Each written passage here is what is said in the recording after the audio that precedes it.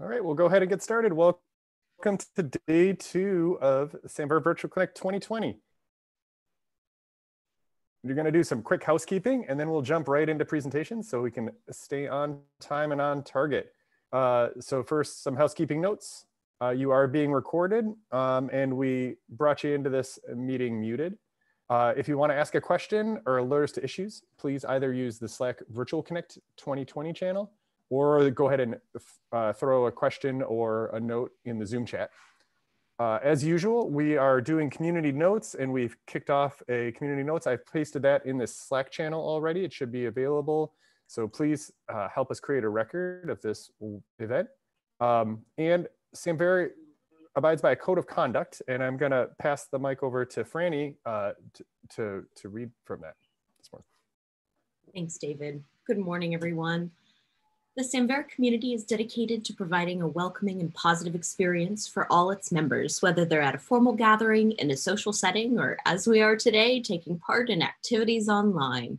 The Samvera community welcomes participation from people all over the world, and these community members bring with them a wide variety of professional, personal, and social backgrounds. Whatever these may be, we treat colleagues with dignity and respect.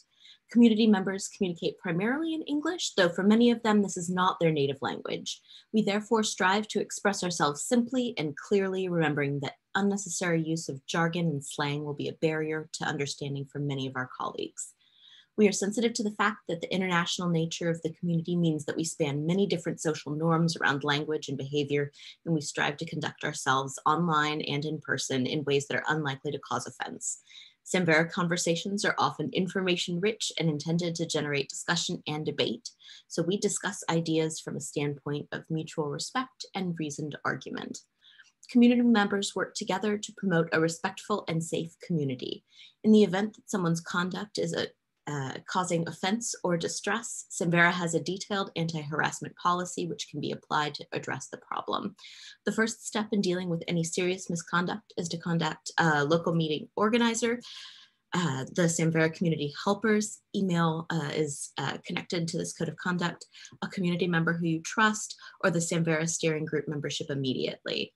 The anti-harassment policy should be consulted for fuller details, and that's also, there's a short link on the slide here. Thank you so much. Back to you, David. Thanks, Franny. Oops, going the wrong direction. Sorry about that. Just to go through the final bit of housekeeping, we'll run for approximately 3 hours. We'll break around 1 hour into it for about 20 minutes.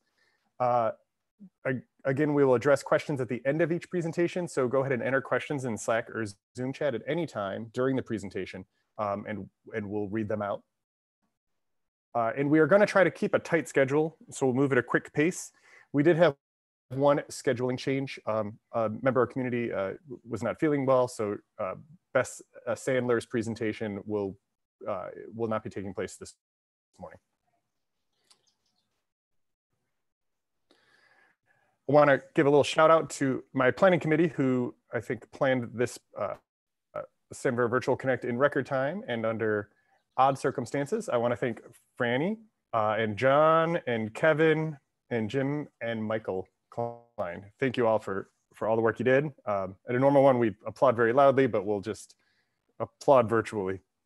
And big snaps for David, too. All right, thank you. Thank you. All right, with that, let's go ahead and get started. I think we're kicking it off with interinstitutional spikes, exploring Elixir with Trey and Michael. I'm gonna need you to stop. There it is.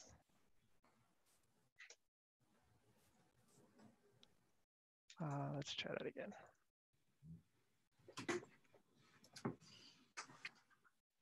All right. Oh, wait. Okay. Everybody see that all right? Good. Now that we've gotten the normal, has everybody seen that out of the way? Hi, everybody. I'm Trey Pendragon. I'm a developer at Princeton, here with, well, he can introduce himself. Michael Klein from Northwestern University. So normally this would be the part of the presentation where I'd trick you all into standing up or something, but this venue doesn't really make that happen. So instead, I'm just going to say, the goal of this presentation is really to go over something that sort of this process that Northwestern and Princeton went through roughly 5 or 6 months ago, where we got together to explore some new technology in a certain way. And the process of exploring that technology is really the focus here.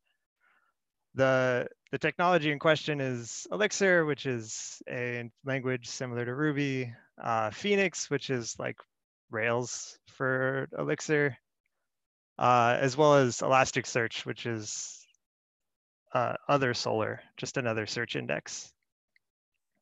The way it sort of started was we had been looking at Elixir a long time, especially me personally, but it's really hard. There's a vast difference between like I'm playing with this thing and somebody's actually working on this together as a team, and we're going to ship this product and get something actually working in a good way. And we knew that our friends at Northwestern were actively working on an Elixir project. They had some things up already for Elasticsearch, which we were interested in at the time, largely because we had come to recognize that every time we spun up a project, it was some Ruby Rails Solr thing, and it's a good thing to broaden your horizons.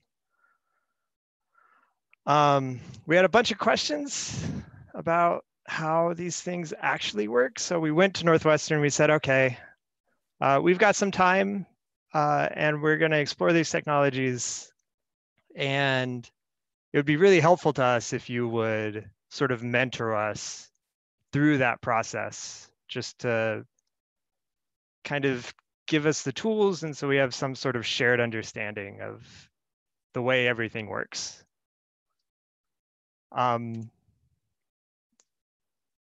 Yeah, I'm going to talk about Northwestern's motivation for participating in this. For one thing, we had been working at this point with Elixir for a few months as our main development tool, working on our new next generation repository and the ingest interface for it. It seemed like a good opportunity to look up from that for a little bit and see our work through another team's eyes, to get some feedback on it, to sanity check ourselves in terms of the road we were going down and the tools we were using. You know, in keeping with Samvera's, if you want to go far, go together. I mean, that bug down in the lower left-hand corner of this slide might as well be another bullet point. We were kind of out on our own using tools that none of our institutional partners were using that we knew of just yet. So having another team interested can sort of help us in the long run, obviously, with maintenance, shared stuff. Collaboration might lead to shared projects, code and support, or even just feedback. Also, there were some process opportunities for us here, despite like us having the Elixir knowledge in the group. Our colleagues at Princeton have a strong history of you know, working as a distributed team. They're pretty much, they've been remote before remote was not only cool but mandated, and they pair a lot more than we had been. Using techniques that we wanted to sort of get from them. And also Trey brought it up and was really, you know, he asked nicely and made it seem really appealing to participate. We decided up front that we wanted to have some goals that were outside the scope of the project we were working on or any immediate project that they were working on, that we would start from scratch and build something together. We wrote up a small document explaining what we hoped to get out of it and what we'd work on and how. We decided we wanted to share knowledge gained from our differing work in different areas. explore some areas of mutual interest, like Trey mentioned, Elasticsearch, Elixir, obviously. It veered off into some deployment tools and strategies, Docker, and sharing some of that stuff. And to create a space within the Samvera community for experimenting with different technologies that, you know, Ruby and Rails aren't gonna, you know, be around forever. Not everything is suited to every task. So it's good to sort of broaden the base of what the community has to available and to explore. We wanted a broad set of goals. We wanted to sort of go wide instead of deep on this particular collaboration. In a pretty short amount of time, we wanted to take some fixture data and get it indexed into Elasticsearch. We wanted to create a Phoenix application that could search the index that we created. We wanted to have the front end of that web application use Lux, Princeton's JavaScript design system that's based on the Vue.js package. And we wanted to deploy it as a mix release. Mix is Elixir's task tool, similar to Rake in Ruby.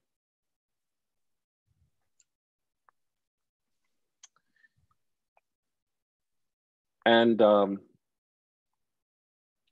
as far as communication is concerned, we organized our work into GitHub projects board in Samvera Labs.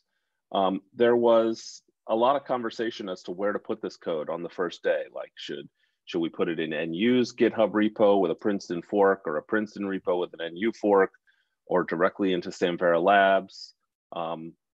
And we ultimately decided on Samvera Labs because we decided that other teams and other people should be able to find and use this without having to go through us. We didn't want to be the gatekeepers of this, the products of this collaboration, even though we intend to be available to talk about it. We wanted it just out there. We set up a private Slack channel for our collaborative discussion. We set up a daily check-in time and agreed on a schedule to include going over other teams' commits and talking about what they were doing and how they did it. And all the actual face-to-face collaboration was done in shared Zoom sessions.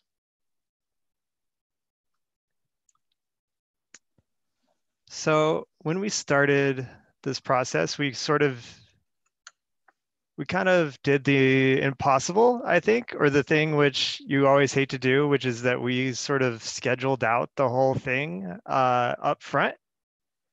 Part of this was because Northwestern couldn't be there the entire time for all 10 days that this sprint happened.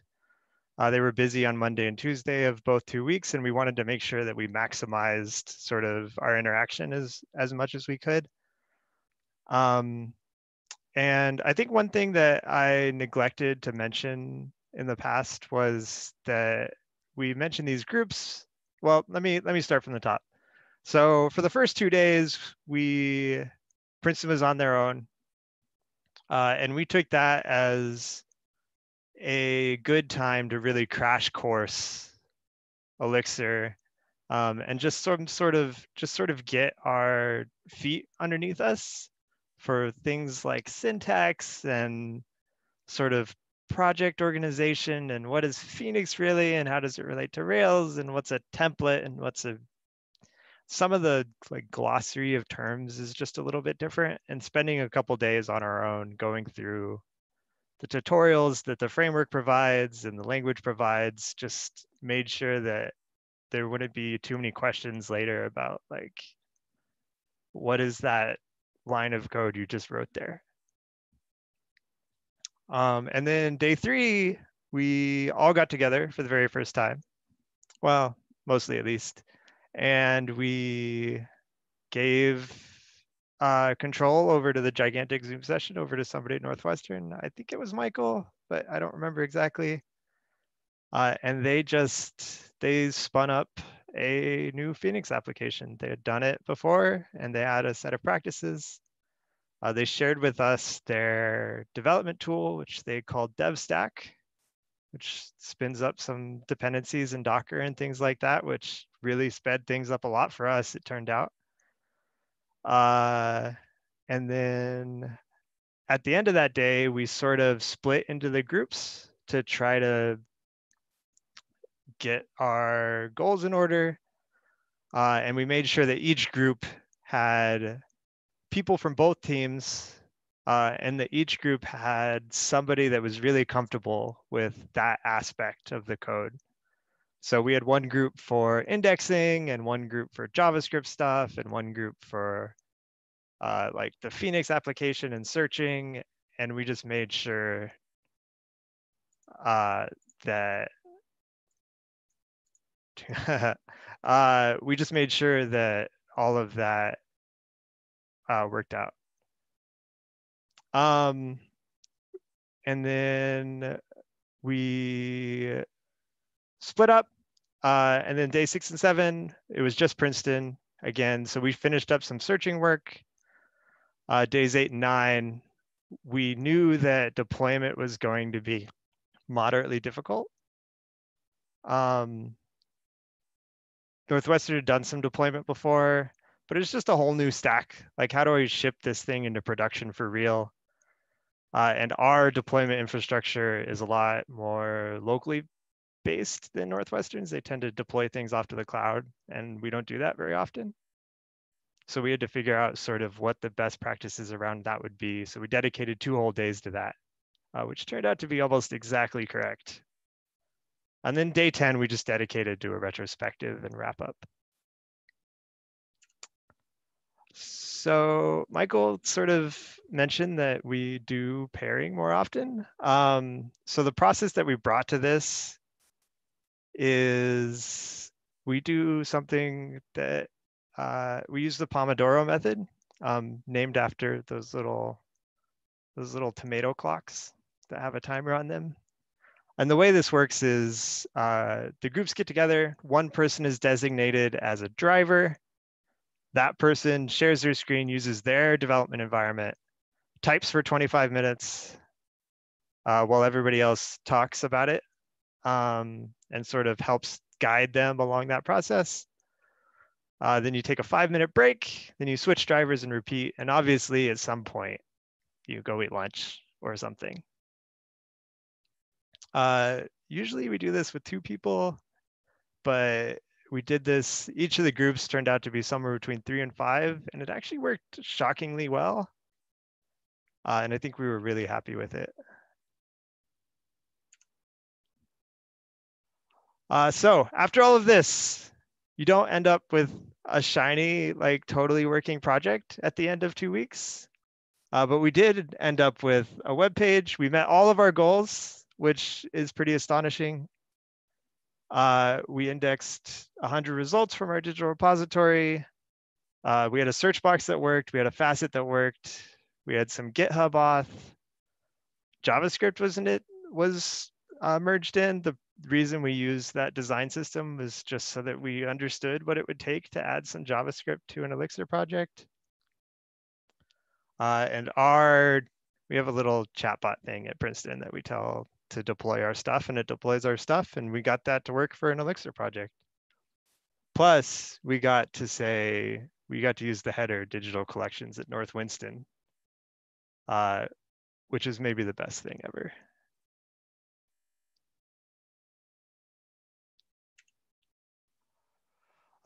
So at the end of the process, we did a group retrospective. We followed the 4 L's. There's a link here, but effectively what it does is you go around the group, everybody puts in what they liked about the 2 weeks, what they learned during the 2 weeks, what tools or anything else we didn't have for the 2 weeks is lacked. Longed for is, for us, it largely came out to like things we really wanted to do, but we didn't get a chance to do. In the interest of time and just sort of I don't know, respect for the process, we can't just post the document here, but I wanted to share after the whole process, you like take all of the points and you combine them into groups and then talk about the groups. And one of our groups was yay, which is just like excitement. And we were all really excited about the group collaboration we had. We met all of our goals. There was this enthusiasm to contribute and learn. I think the two teams really came together in a way that we were really excited about and felt smooth. And that cross-institutional mentorship from both sides, it turned out. We had gone to ask for Northwestern, but we were actually felt like at Princeton, we were able to provide some practices that we do. And every once in a while, Karen Shaw's dogs would show up on Zoom, which is really what this is all about. Just real quick to go over what we got out of the process. We got this shared development infrastructure. We would not have been able to do this in 2 weeks without Northwestern around. We got to collaborate with our colleagues and a partner institution that we are now good friends with. We got interesting new technologies. We've looking for new projects in Elixir now. There's a group at Princeton that looks at some Elixir code and stuff every week. And we got real confidence in the stack that we didn't have before. All of our questions about like, how would we do this for real effectively got answered. As far as what we got out of it, we got the improved pair programming technique, especially the Pomodoro method. We got a view of some of Princeton's tools that we didn't know about, like a Slack-based deployment bot that's very cool that they have built based on an open source bot infrastructure. A sanity check that the work we're doing makes sense to another team. Some thoughts on how we might organize our work to make pieces of it reusable by others. We hadn't really been approaching this development with an eye towards sharing most of our code, but now we have some better ideas of how we can. We learned more about our own tools and services by troubleshooting, trying to deploy this project onto Princeton's cloud infrastructure. And most importantly, the real institutional spike was the friends we made along the way. We really enjoyed working with the people and felt that the process really lifted everyone up quite a bit.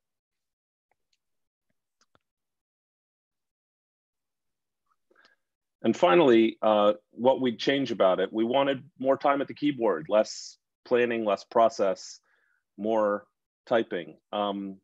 Some smaller groups would have helped, maybe a longer spike with a little more done up front to establish, to require less process handling. We at Northwestern had a bunch of other commitments during that 2 weeks, and we really wish we could have been there for the full second week instead of leaving the Princeton team kind of on their own for it. And we wish we had had time to explore some of the other features like Ecto, which is the active record sort of the Elixir world, and the Elasticsearch React user interface. So, you know, maybe we'll get back together and get to some of that stuff. Maybe we'll explore some more of it. But it was a great way to start. That's it for us.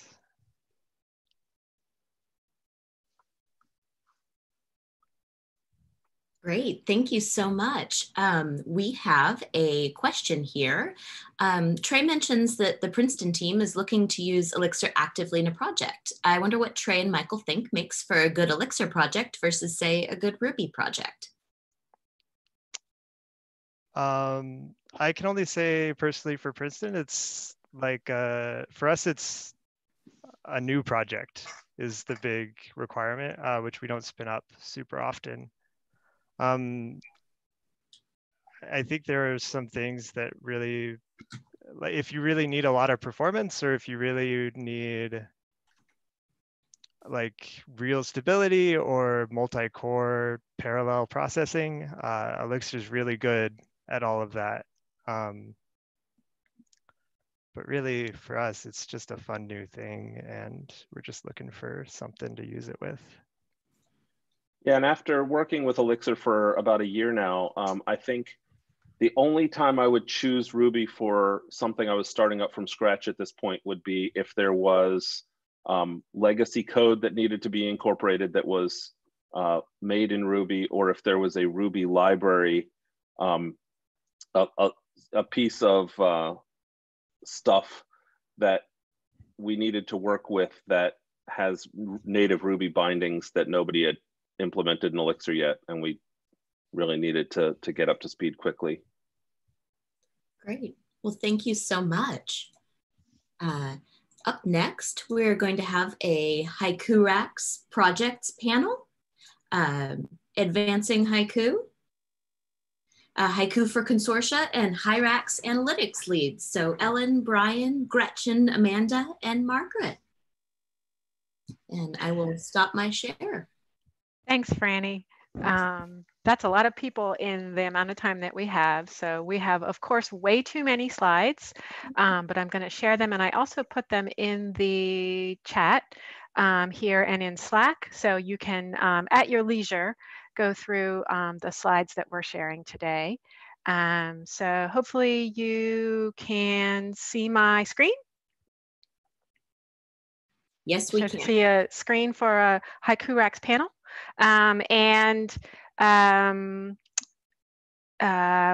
The point of this panel today is that these three projects are going on kind of concurrently. And one of the things that happens with grant-funded projects is that the grants are all due sort of around the same time, and there's not always as much conversation among projects before things are submitted. So we've got a lot of things to share among these three projects, and we've started some conversations. We wanted to give a little background on the three projects, and then have some time for questions and to talk a little bit about how we plan to collaborate and how we've started collaborating. So I'm going to give you a little background on the Advancing Hyku project.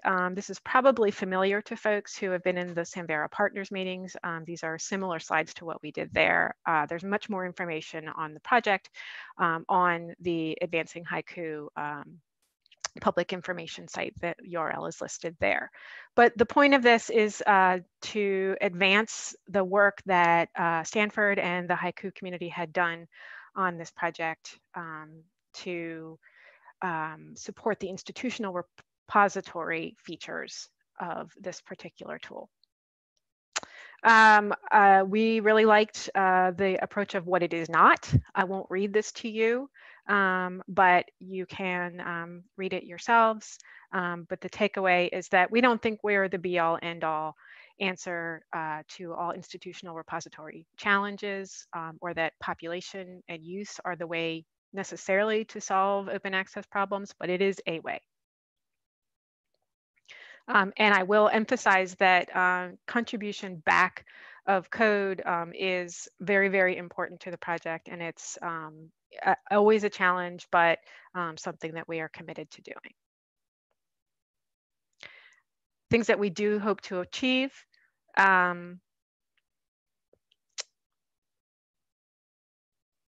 Again, not new, I won't read them to you. Things that we do hope to deliver, and to this, I was just reading this just before the presentation, and to this list, I would also add some of the very important work that Gretchen's going to talk about in terms of multi-tenant work that's already been done by British Library and contributing that back, and she'll talk a little bit more about that collaboration. But things that are happening now, I would also add to this the architecture review that British Library is contributing to this project is just about to be released. There will be a public report on that quite soon. We were talking about that this morning. I know you all like eye charts, so here is the latest iteration of the Advancing Hyku roadmap, and you can see sort of where we are, where we think we're going to be. If you have a sharp eye and can compare the timeline of this to what I said at the beginning, you'll notice that we're a little bit over at the end, and as are many projects, I think that we will probably be looking to an extension, but we haven't quite worked on that yet. I'm going to turn it to Gretchen and Amanda. Hi, I'm Gretchen Gigan from PALC, and my colleague Amanda from PALME is here as well. You can go ahead to the next slide. Hi, everyone. Oh, thanks. Hi, everyone. My name's Amanda Herford, and I'm the Scholarly Communications Director for PALME. And we thought it'd be a good idea to kick off our portion of this presentation by showing you our shared values for a collaborative institutional repository. So PALME has been searching for a suitable collaborative IR solution since about 2012, way before I started working with PALME. And when I came on, I decided that a good place to start would to start a vision, thinking about what do we want in such a system. So I won't read all of these to you, but these have really become our shared values for this project and been the guiding principles in our search for a suitable platform. So since we were unable to find an existing solution that does all of these things and satisfies all of these values, PALME embarked on a development project with PALC to optimize Hyku for consortial use. Next slide. So yeah, PALC and PALME have both been working on the problem from different aspects. PALC have been part of the Hyku Direct Grant, testing out Hyku back in 2017. So based on the shared interest and based on actually a lot of interest from the ICOLT, the International Coalition of Library Consortia, sorry, that's a long acronym, and a lot of their interest in a multi-tenant IR solution, we worked together starting in 2018 on a self-funded pilot working with Notch 8. And we stood up Hyku and we tested the basic functionality and features. And really, actually, Amanda did this work. I was not yet with PALC at this point. And out of that, basically decided that Hyku was the most viable option, but we needed to do some more work to make it work for us. So we got a grant from IMLS and started last year working on building out some of those features. So the next slide.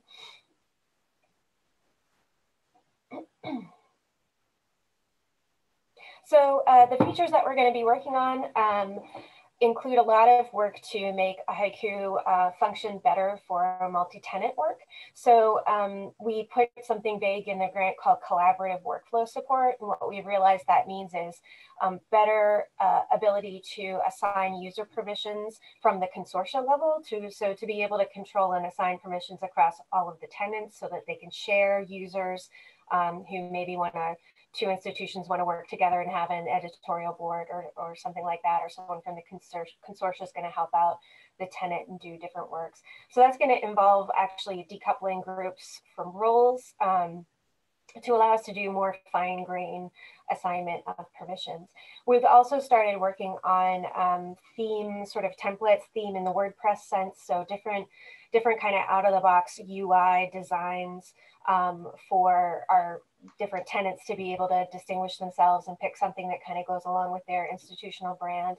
And we're specifically building some that are IR focused, and so they'll have like a big submit button, and some that are more collections focused, and in particular, at least one that is very open education resource focused, because we're developing both ETD and OER work types. We've already developed the OER work type with some very customized metadata with a lot of fields from the learning resource community.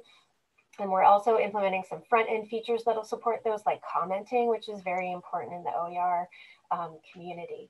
So on the next slide, I'll talk about some of the other features that we haven't really started working on yet, but we will be. So one of them is DOI integration, and we're really not sure exactly what we're doing there. I think this will be a big area of overlap with work that British Library and UVA are doing. As well as cross-tenant searching. That's something that has been developed in a previous project with British Library. We'd like to take advantage of that. We've talked about things like multi-tenant works that could be shared between the tenants for things like coordinated collaborative exhibits. And we're also, so as part of that, we're really also sharing with the community. We want to share code back. We also want to reuse new contributions from other projects, which is where this kind of integration all comes together. So next slide. So I'll do our last slide here, which is our timeline and next steps.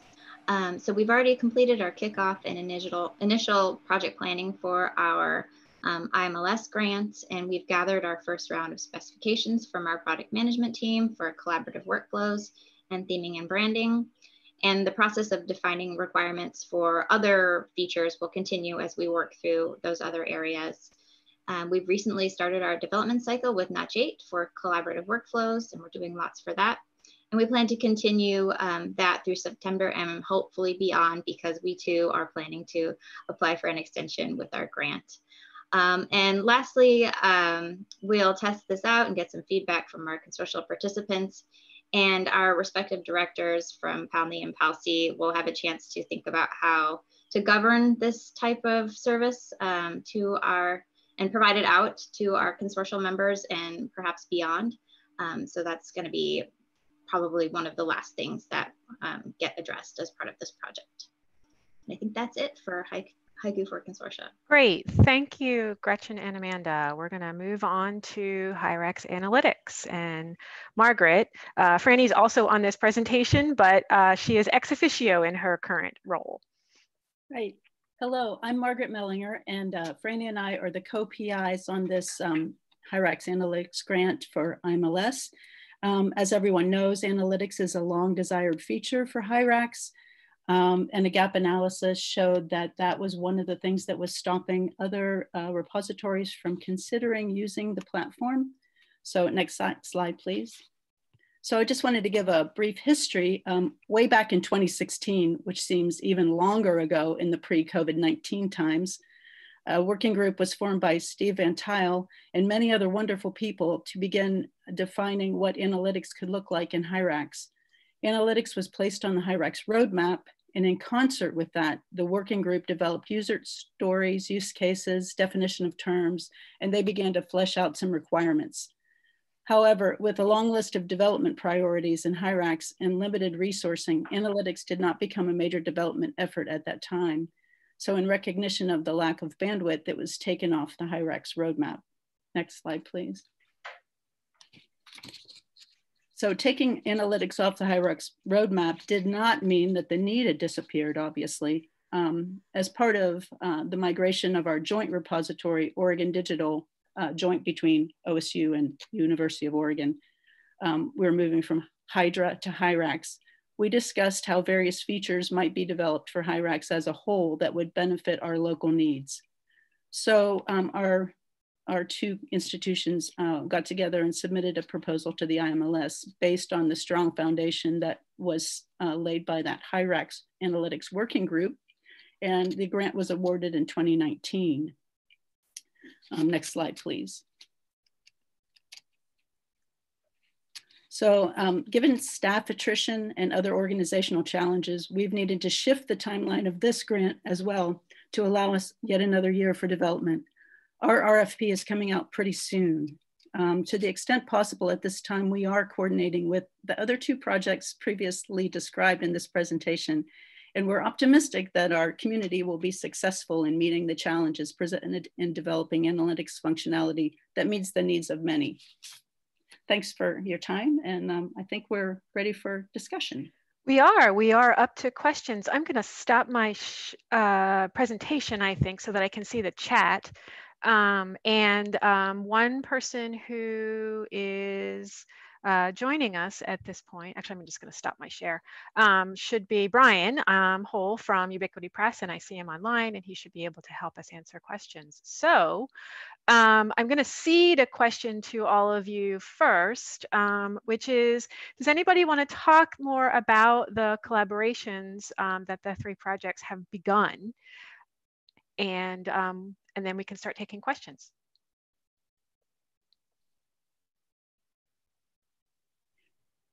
Well, I guess I could start and say by thanking Ellen for the meeting that we were able to bring everyone together to have some initial conversations. We've had a couple of meetings so far to try to see where everybody is in the process, and also just to set that groundwork for communication between these three big projects. And I would add to that with the analytics project that there's real work that's being done in both projects that's going to save us some time. And so, you know, the collaboration, particularly with that aspect, we focused on external facing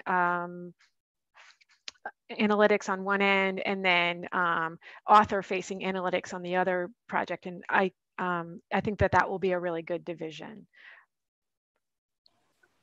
Okay. I think it's the fact that the UVA British Library Ubiquity Grant is focusing on a lot of IR features kind of has helped us out in freeing us up to really be able to focus on just the Consortia features, that's the unique thing we can bring to this. I know, back in the early days of developing Hyku, multi-tenant installation was one of the really big things we knew we had to do. That the point of this, of making a turnkey solution, was that it's available to the Consortia to be able to run for themselves and to free them from having to be part of what has at that time wasn't even the Brexit yet, but that's really kind of influenced us. So we're really looking forward to hopefully being able to be greedy and use the contributions that the other two products are using, but hopefully our things, like especially I think the themes, may be very useful to their projects as well. Yeah. Brian, do you want to say a little bit about the work that Ubiquity has done on a couple of these projects, or where the alignments are that you see? Well, Ubiquity has already worked with the British Library to introduce a lot of multi-tenant functionality into the system, and we're working now to sort of make that more scalable. I think that will align really, really well with the work that Palmi and Palsi are doing. And we'll have to, of course, make sure as we feed the code back that that's done in close consultation. And the metrics work we're doing in advancing Hyku is very well aligned, of course, with the OSU work. And it's also very timely for Ubiquity, because we're building a sort of a self-service reporting solution into Hyku at the moment, and we'll of course work very closely with that project as well. Thank you. I'd like to open it up to questions, and moderators, please let me know how much time we have or if we are over. I was having trouble seeing the chat while presenting in full screen. I think we got about 5 minutes. Thanks, Franny. I'm not seeing questions in the chat. I will check Slack.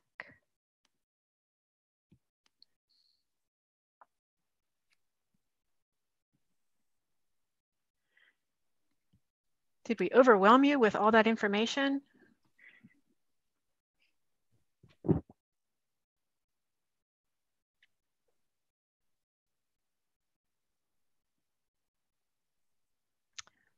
All right, so barring questions from the audience, are there highlights that any of the panelists would like to bring forward?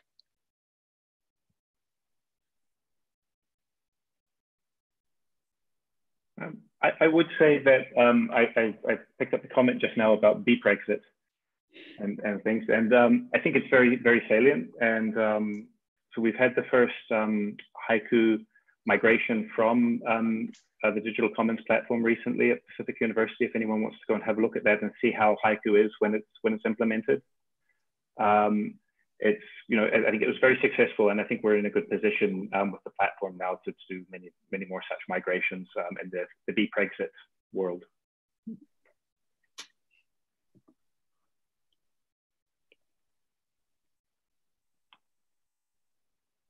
I just had one other thing to mention.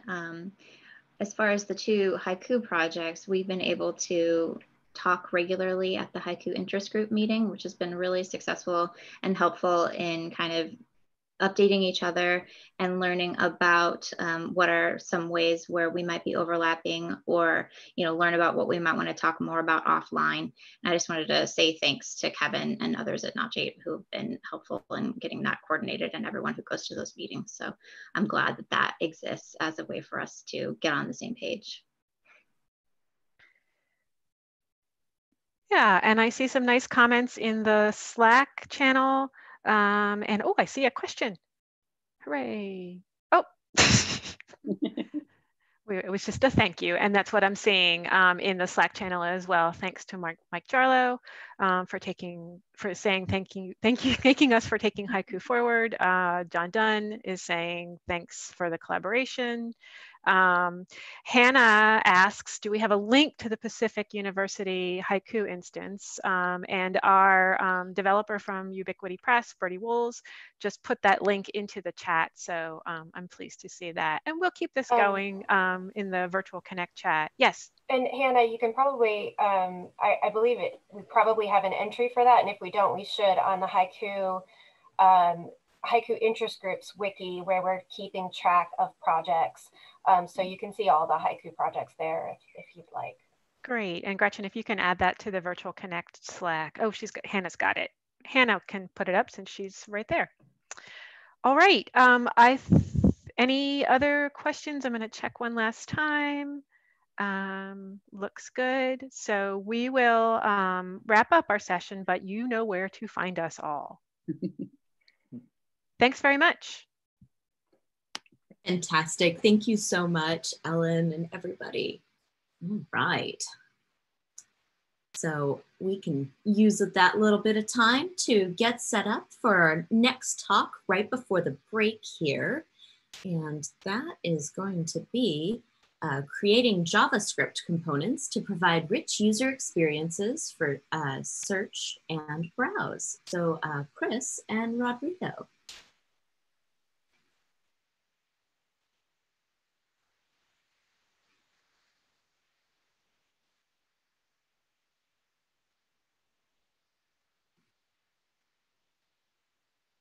Thank you.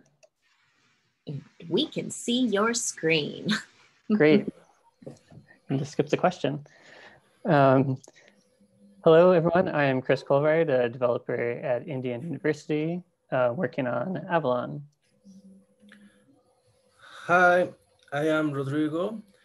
I am system librarian at the Colegio de Mexico, and we have currently adopted Hyrax as our institutional repository. So today, we've already seen some presentations yesterday about using JavaScript components. And so as these are becoming more common in the community, we wanted to share our two experiences, our two stories about developing JavaScript components for search and browse. So we'll talk about our use cases, the solutions we came up with, next steps, and the lessons we learned. Well, I'm going to describe the problem we're trying to solve using JS components at El Colegio de Mexico. We constantly develop digital exhibition based on the Omeka or WordPress platform. This means that there are many platforms each supported by virtual server.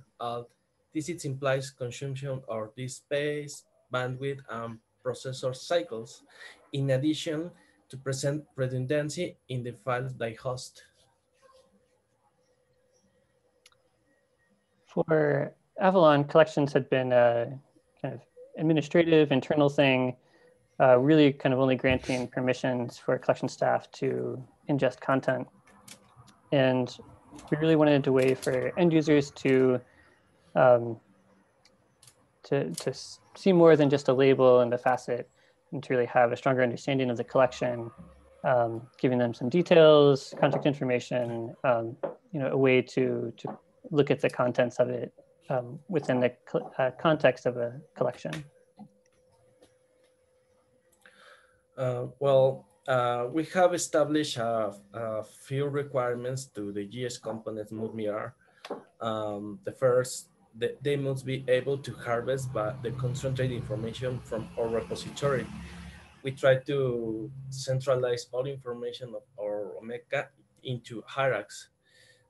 The harvest must be from the client machine. This implies that there will be no intermediate stage that consults the repository and generates the render for the client. The harvesting is from the client directly. They must be easily integrated into any web portal or CMS platform. They must be highly adaptable in terms of design and visual style. And for Avalon, we wanted to place, as I said, we wanted to place the user within the context of a collection and have it be inviting and simple, an interface that's very visual and dynamic. We really wanted to draw the user in to this kind of view of the collection.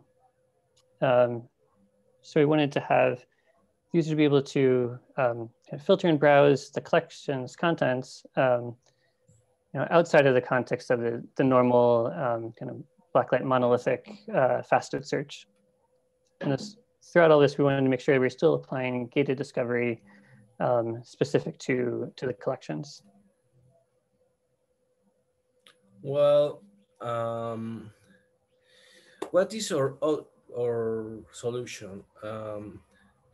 The developer that we work with has a solution involves a series of components that are independent of each other. So depending on the need, we can apply one or more depending on the case. This is an image from our components. We separate every single component from blacklight, and we can consult separately and are independent from each other.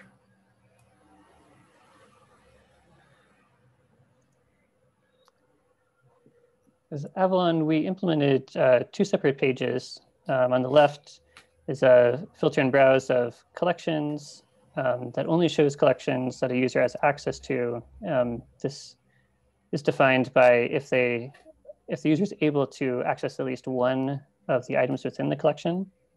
So we implemented this with a Solr join query. On the right side is the collection landing page. That's what we're calling it.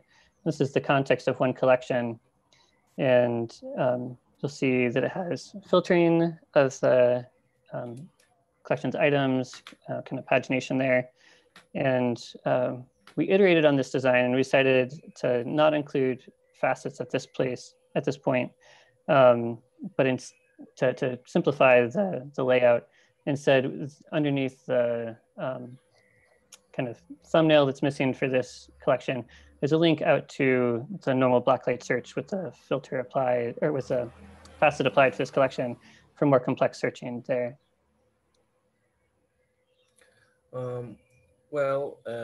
We choose to carry out the development with the progressive framework Vue.js. This is mainly because it allows to use the simple EAS5 JavaScript. Since there are multiple junior developers in the different units of the El Colegio de Mexico, we decide to avoid the code transpilation process. As a result, we can quickly develop sites using CMS technology or make a simple HTML layout and integrate the components. Avalon, we built our components using React. That was what we'd already been working with and what there is some experience on the team. We started with Blacklight Vue as kind of like a starting point and inspiration. So thanks, Justin Coyne, for sharing that. And we integrated it within our Rails app using React Rails. These components, as you said, are dynamic. They filter results on the fly by making requests to Blacklight's JSON endpoint, and then kind of, rendering the results through the component. And so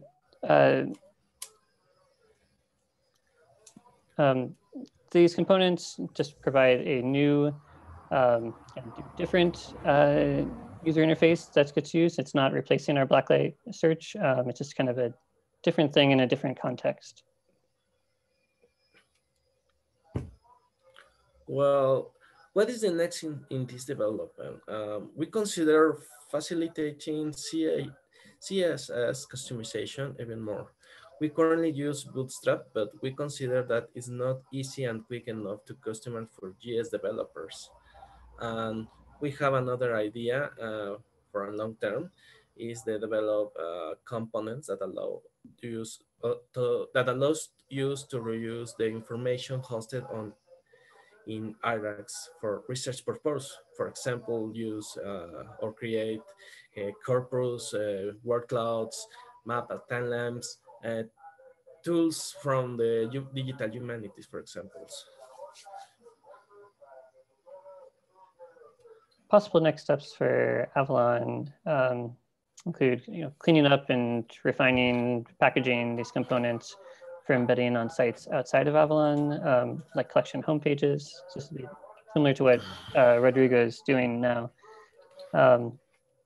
And these components are just kind of part of our kind of current trajectory to increasing the use of JavaScript components within Avalon. And since they only rely on blacklight JSON results, they should be pretty easy to bring over to Avalon Bundle when we make the switch to a Hyrax-based Avalon. So kind of reflecting on our two experiences, we were wondering if this really kind of changes the way that we approach and think about designing our Rails applications and how we might approach future projects. So we've learned how these kind of contained, reusable JavaScript components make building these exhibit sites or integrations with other external sites makes it a lot easier, as well as kind of decoupling the UI from the back end gives us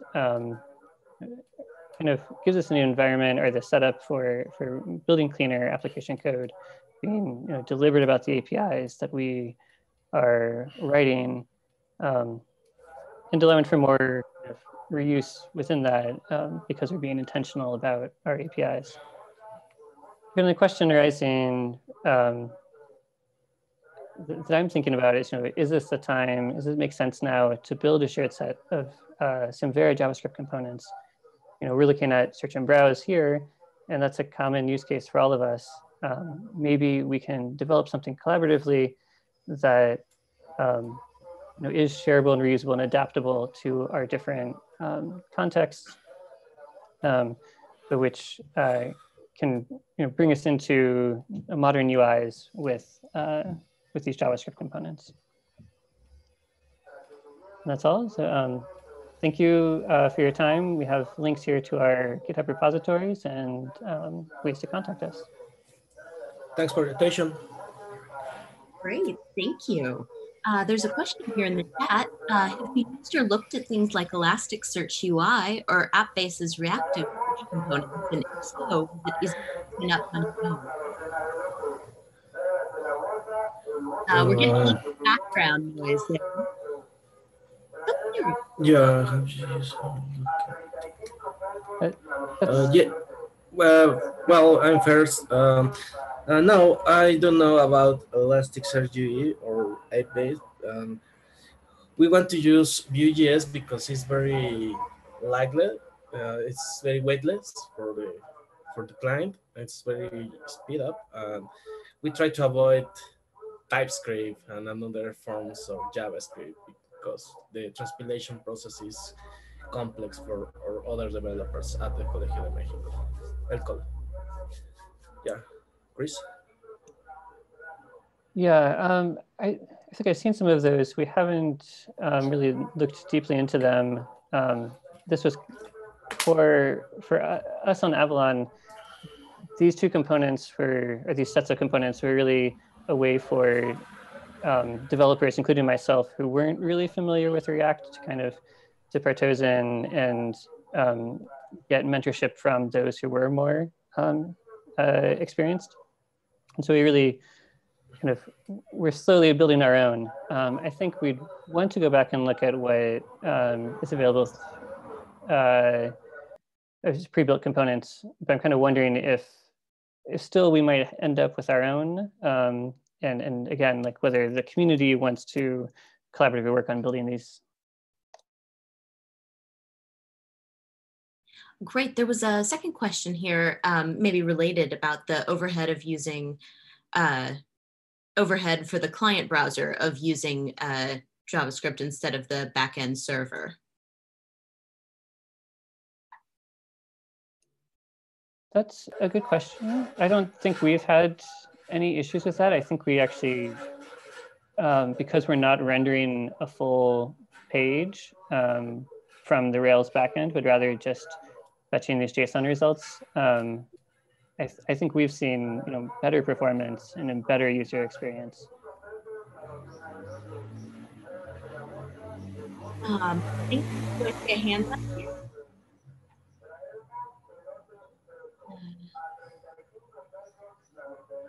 Okay. Okay.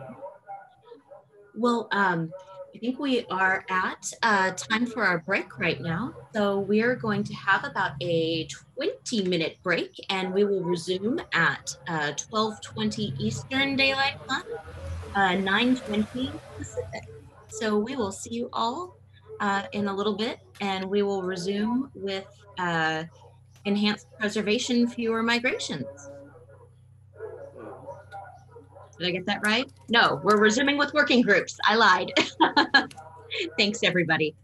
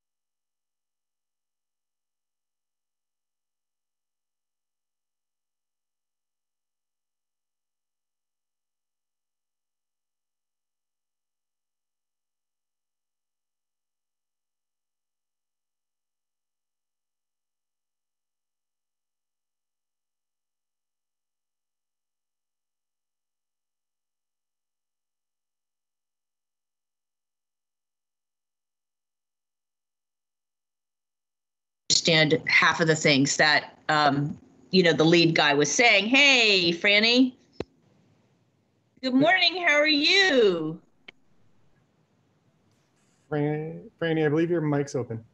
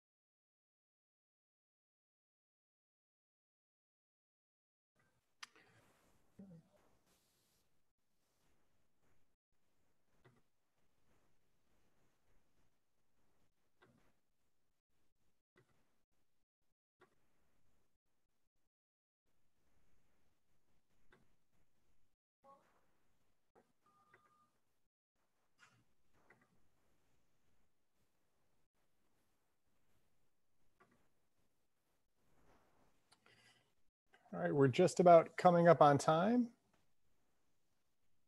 I hope everybody can hear me okay. We're about ready to roll into working groups and interest groups. For the session, the first one up, I'll roll through the slides for those participating. The first one we'll do is the Samvera Code of Conduct, the Samvera Code of Conduct working group. I believe that's you, Jessica. Hello. So the Samvera Code of Conduct Working Group, you may remember last year we redid a bit of the Code of Conduct to help with procedures around any Code of Conduct violations. And we have made a list of recommendations to partners on what we want to do going forward. And we will wait for partners to make a decision about it. We are not currently meeting. However, once partners has decided about the direction that we're going to go with the Code of Conduct, we will need a committee up and running surrounding Code of Conduct. So if you're interested and you want to be part of shaping the Code of Conduct for Samvera, you can contact me. It's jessica@ucsd.edu, or you can just find me on Slack, Jessica Hilt, or take a look at our charter and all my contact information is there. And that is about it. Gosh, that's a minute. Would you like me to sing? I could sing for the rest of the 4 minutes or tell jokes. Oh, these can be short. It's okay, Jessica. Jessica, Okay, I can probably use your time. I pass it on to Robin. Thank you. Right. Thanks. So yeah, I didn't know if you wanted me to show slides or not, but it might be better because I've got a couple of models to show. If that's okay? Sure, I'll stop sharing. Go ahead. Okay, Robin. great.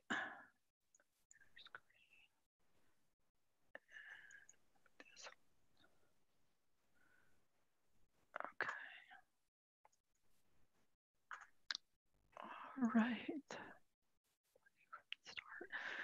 Okay, so can everybody see this? Hello? Yes. Yes, okay. So a couple of years ago, the governance working group charged the group to come up with a contribution model. And basically, the governance group had worked with the partnership and they had decided that rather than the ad hoc funding that an in-kind time that we had been running on was not going to be sufficient to do what the partnership wanted in terms of hiring a full-time community manager and a full-time technical coordinator. So that's why we got together. The first thing we did was we analyzed, what we needed to satisfy in terms of all the different people, all the different parties that work with the community. So we've determined that one size was not going to fit all. So we have academic, nonprofit, or similar types of institutions, and that's what most of the community is made up of. Then we have service providers that have different needs and service in different ways. And then we also knew that not everyone is going to be able to predict what their financial situation is going to be. And we had no idea that when we were going to roll this out that we were going to be in the middle of a pandemic, but there you are. So we knew we had to think about discounts and what that would look like. And we decided that the request for discounts would have to be based on financial need. We wanted to stress to people that we do value all of the in-kind contributions, and that would be taken into consideration. But that any kind of discount that we would give to an institution would have to be evaluated and approved by steering. So the first model was for the academic nonprofits and similar institutions.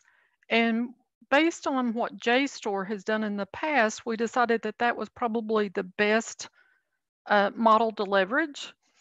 And then that's classifying institutions based on basically their budget. And so they would be based between very small and very large or sustaining. And we went ahead and mapped out the different minimum contributions and also just sort of gave a view as to what the 25% discount would look like for each of those different levels.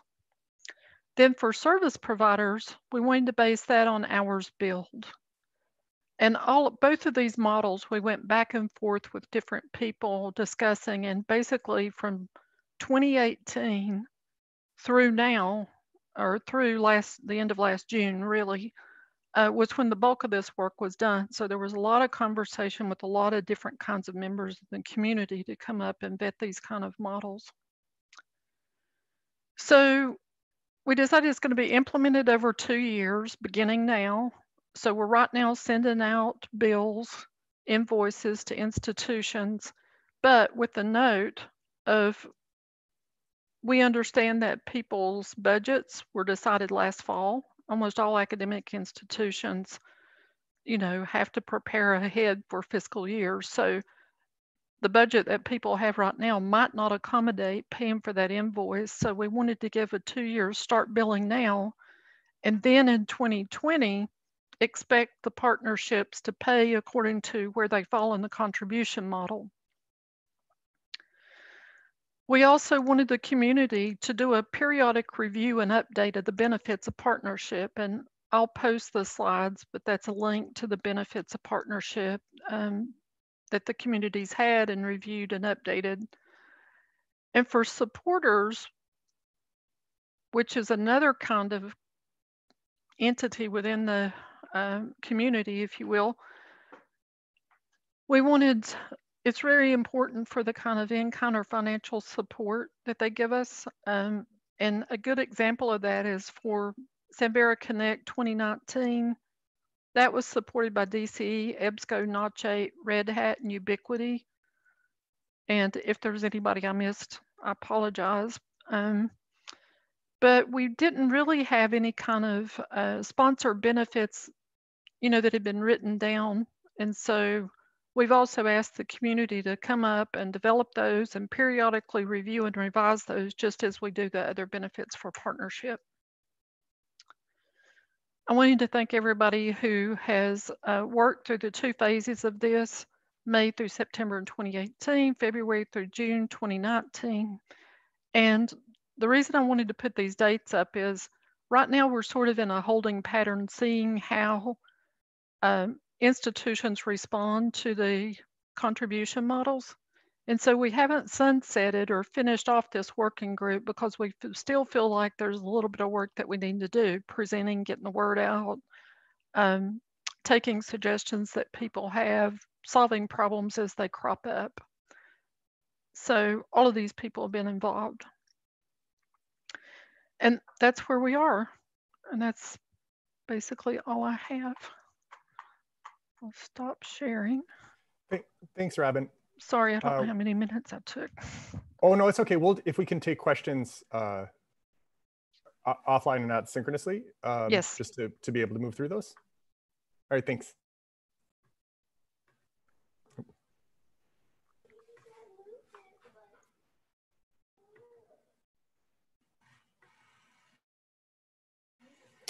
All right, and next up is, the Samvera Roadmap Council. Oh, and I don't believe Rob is online. I don't believe so. So actually, we're gonna go ahead and skip over that one. Unless there's someone else from the Roadmap Council that can jump in and give a quick update. Don't believe so. Okay, we'll jump to the Samvera Marketing Working Group. Okay, thank you very much, David. Thanks, Chris. On the screen, I've just put a summary of when the Marketing Working Group meets, which is every fortnight at 11:30 Eastern Time.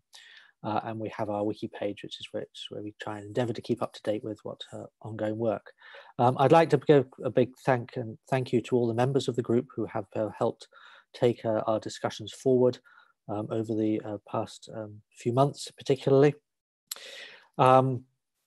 And just to reflect on what we have been doing over the last few months is essentially to review the website, the Samvera website, which is the main, in a sense, front window of Samvera and the community to anyone out there in looking to find out more about Samvera in many ways. We wanted to refresh the language, update the language. We were conscious that some of the language was quite internal. It was focused on what people in the community might have expected to read rather than necessarily those people outside the community. So we've tried to address that to some extent. We're always conscious that we could continue to improve it. So if you do see anything that strikes you as odd or feels that looks like it could be improved, then do please let us know, because we want it to be as good as it can be to anyone out there coming across Samvera for the first time. One of the main things we did alongside that was to build in the use of the vision that the Samvera partners agreed at Connect last October. So that is now first and foremost on the front of the website. We have also built the vision into the latest version of the Samvera leaflet, which is available on the wiki for download and use and printing and use as you would like to use it. At any events, internal or external, that you happen to be going to, please do make use of it. Where it's useful, we can also, we do have a stock of stickers representing different parts of the Samvera community, Samvera itself, but also the associated Hyrax and Hyku initiatives. And for larger events, we also have a tablecloth which could be used for a table or stand that you may have at such an event.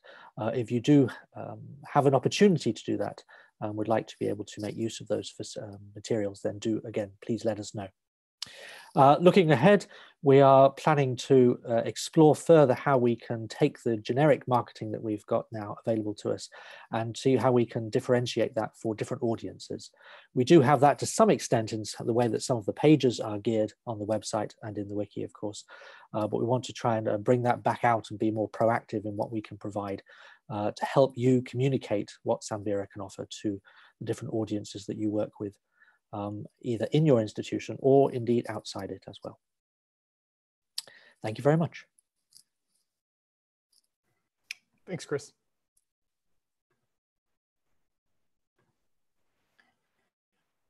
Next up is the Controlled Vocabularies Decision Tree Working Group with Julie.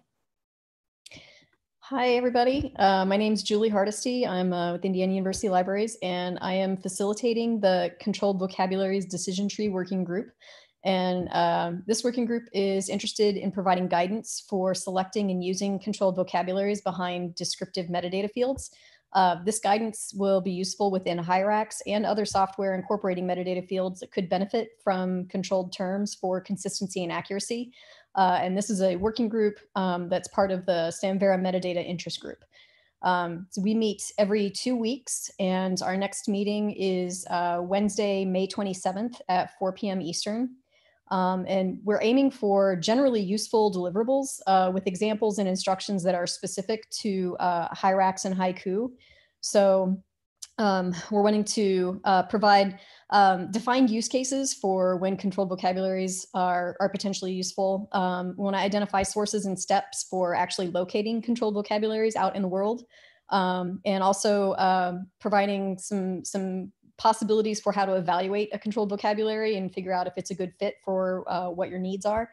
And then getting into the Hyrax and Hyku specific information, identifying steps and connecting and exposing documentation for how to actually add a controlled vocabulary to Hyrax. So the working group is aiming to complete this work by Samvera Connect in October this year. And that is our update. Thanks, Julie. Mm-hmm.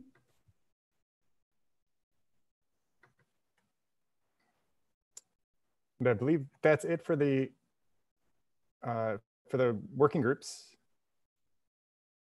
Someone else seems to be moving my slides. So we're gonna stop screen sharing here and jump back into the next presentation, which is, sorry, one moment, please. The next presentation is Enhanced Preservation, Fewer Migrations, Fedora 6, and the Oxford Common File Layout. Hi, yeah, that one's mine. Let me just share my screen here. And we're a little ahead of time too, so feel free to take your time. Okay, great.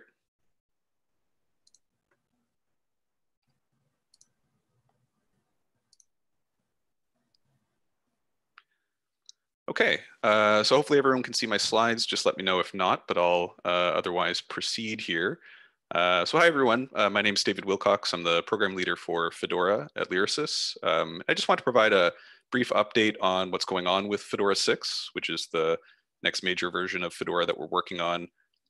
Along with that, a brief introduction as well to the Oxford common file layout. So in thinking about Fedora 6, we had a few high-level goals, and these are they're kind of summarized here. I think primarily, and this is related to work we did last year with the IMLS grant-funded work around designing migration path. Just recognizing that a lot of the Fedora community is still using earlier versions of Fedora, particularly version 3, and that a lot of the reasons for not moving ahead to version 4 or 5 have to do on the one hand with the level of effort that was required to migrate, and on the other hand, the perception of not enough value in terms of the features of the platform to make that effort worthwhile. So a lot of the work around Fedora 6 is trying to address those concerns in particular, and I'll talk about how we're reducing the effort and what kind of value we're adding in terms of enhancing some of the long-term digital preservation features of Fedora. But then another issue that came up, particularly in the Samvera community, actually around versions 4 and 5, had to do with some very particular performance and scale issues that are encountered under certain circumstances when using Fedora 4 and Fedora 5. So we're addressing kind of all three of those high-level concerns with this next version. In terms of the process, there are a few things that we're doing here. So some of you that have been in the community for a while may recall that Fedora 4 and 5 is based on ModeShape, which is itself an open source repository platform that in recent years has just become less and less active in terms of its own community, and actually ended up being the source of many of the issues that we ran into in recent years, particularly with regard to the performance and scale issues. So one of the first things that we've done, and this is already complete, is to replace the ModeShape component of Fedora, and then underneath the API to implement the Oxford common file layout, which I'll talk about here next. But crucially, the thing what we're doing is to retain alignment with the current Fedora API, which is good news for anyone who is using an application that is built on top of Fedora 4 or 5, because the API in version 6 really isn't going to change, or at least won't change significantly. It'll just be sort of a change to the underlying persistence layer beneath that API.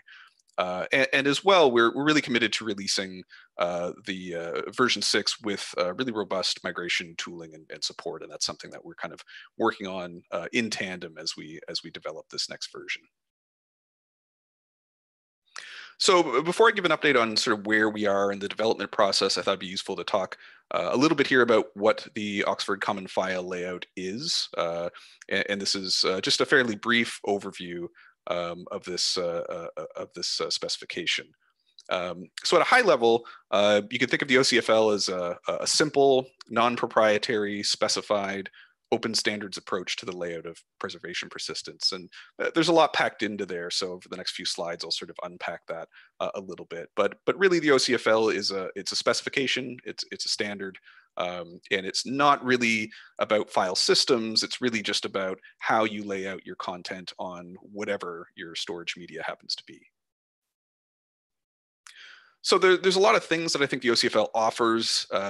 These are sort of the main ones, and in the following slides, I'll go into each of these in a little bit more detail. But I think certainly what it provides are things like parsability and robustness, versioning, storage diversity, and completeness. So I'll talk about each of these in turn.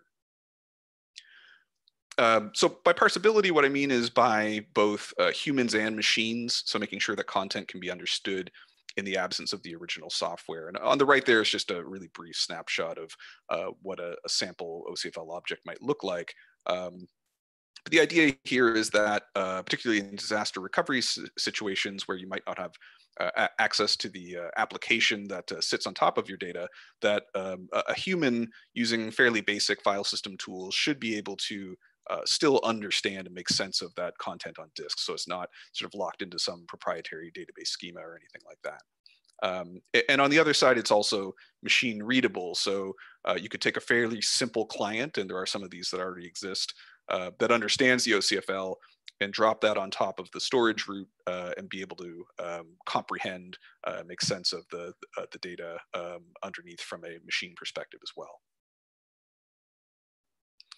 By robustness here, I'm talking about robustness against errors and corruption, as well as migration between different storage technologies. So there is a strong sense of fixity built into the OCFL, so using checksums. And you can always validate the content that's stored in this structure using the inventory files.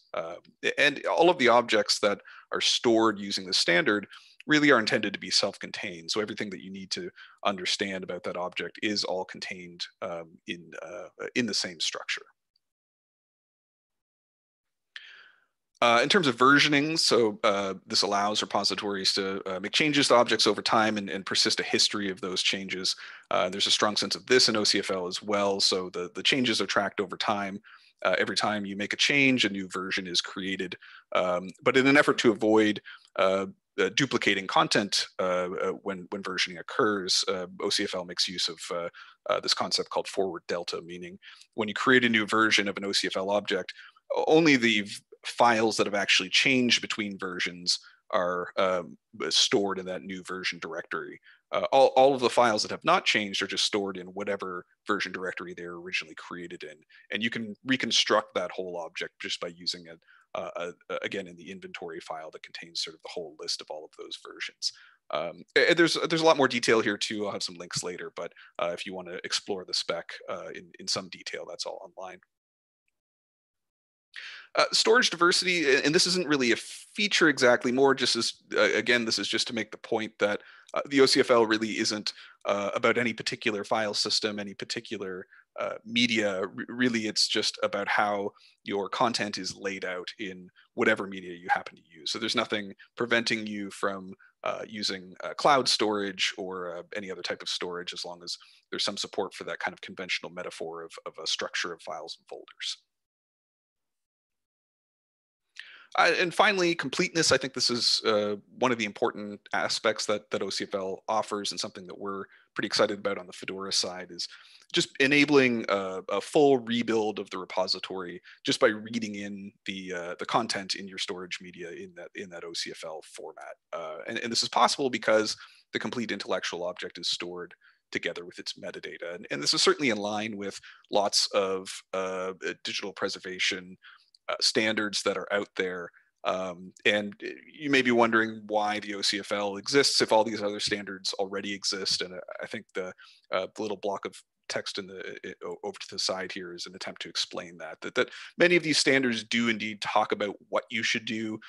They don't often tell you how to do it. And the OCFL is an attempt to provide instructions on how you can organize your content so that it is not only compliant with some of these existing specifications, but also gives you some of these additional benefits that I've just been talking about here. So from our perspective, in terms of what we get out of the OCFL by adding it to Fedora, and this is somewhat of a summary of the above, really just this application independent persistence, as well as being able to rebuild the repository. We really think those things are quite important, particularly from a disaster recovery perspective. Certainly you never know what's going to happen. I think the fact that we're all living through a pandemic right now that no one was thinking about, or at least most people weren't thinking about even 6 months ago, is itself pretty good evidence that we ought to be thinking and being prepared for disasters, even if they seem unlikely. And that's one of the things that the OCFL is trying to provide, is that sort of long-term disaster preparedness. On the migration side, and we think this is important as well, we're anticipating that migrations, particularly from earlier versions of Fedora like Fedora 3, will be easier going into Fedora 6, largely because we can transform the data in place. So we can take the Fedora 3 data and transform it into Fedora 6 compliant OCFL data. And then after that, you don't actually need to run any kind of an import you can actually just drop the Fedora 6 application on top of this converted data and have it read in that data the same way it would in a rebuild operation, and then your repository is ready to go. And if you want to see that in action, we put out a YouTube video just a few weeks ago that demonstrates that. And also, if you just pull down the latest code, you can see that as well. But we're also anticipating fewer migrations in the future because future versions of Fedora will be architected to work and comply with the OCFL. So maybe there might be some kind of transformation of data structures, but we don't anticipate a whole-scale export-import type operation. Instead of making the data conform to the application, our intent is to make the application conform to the data.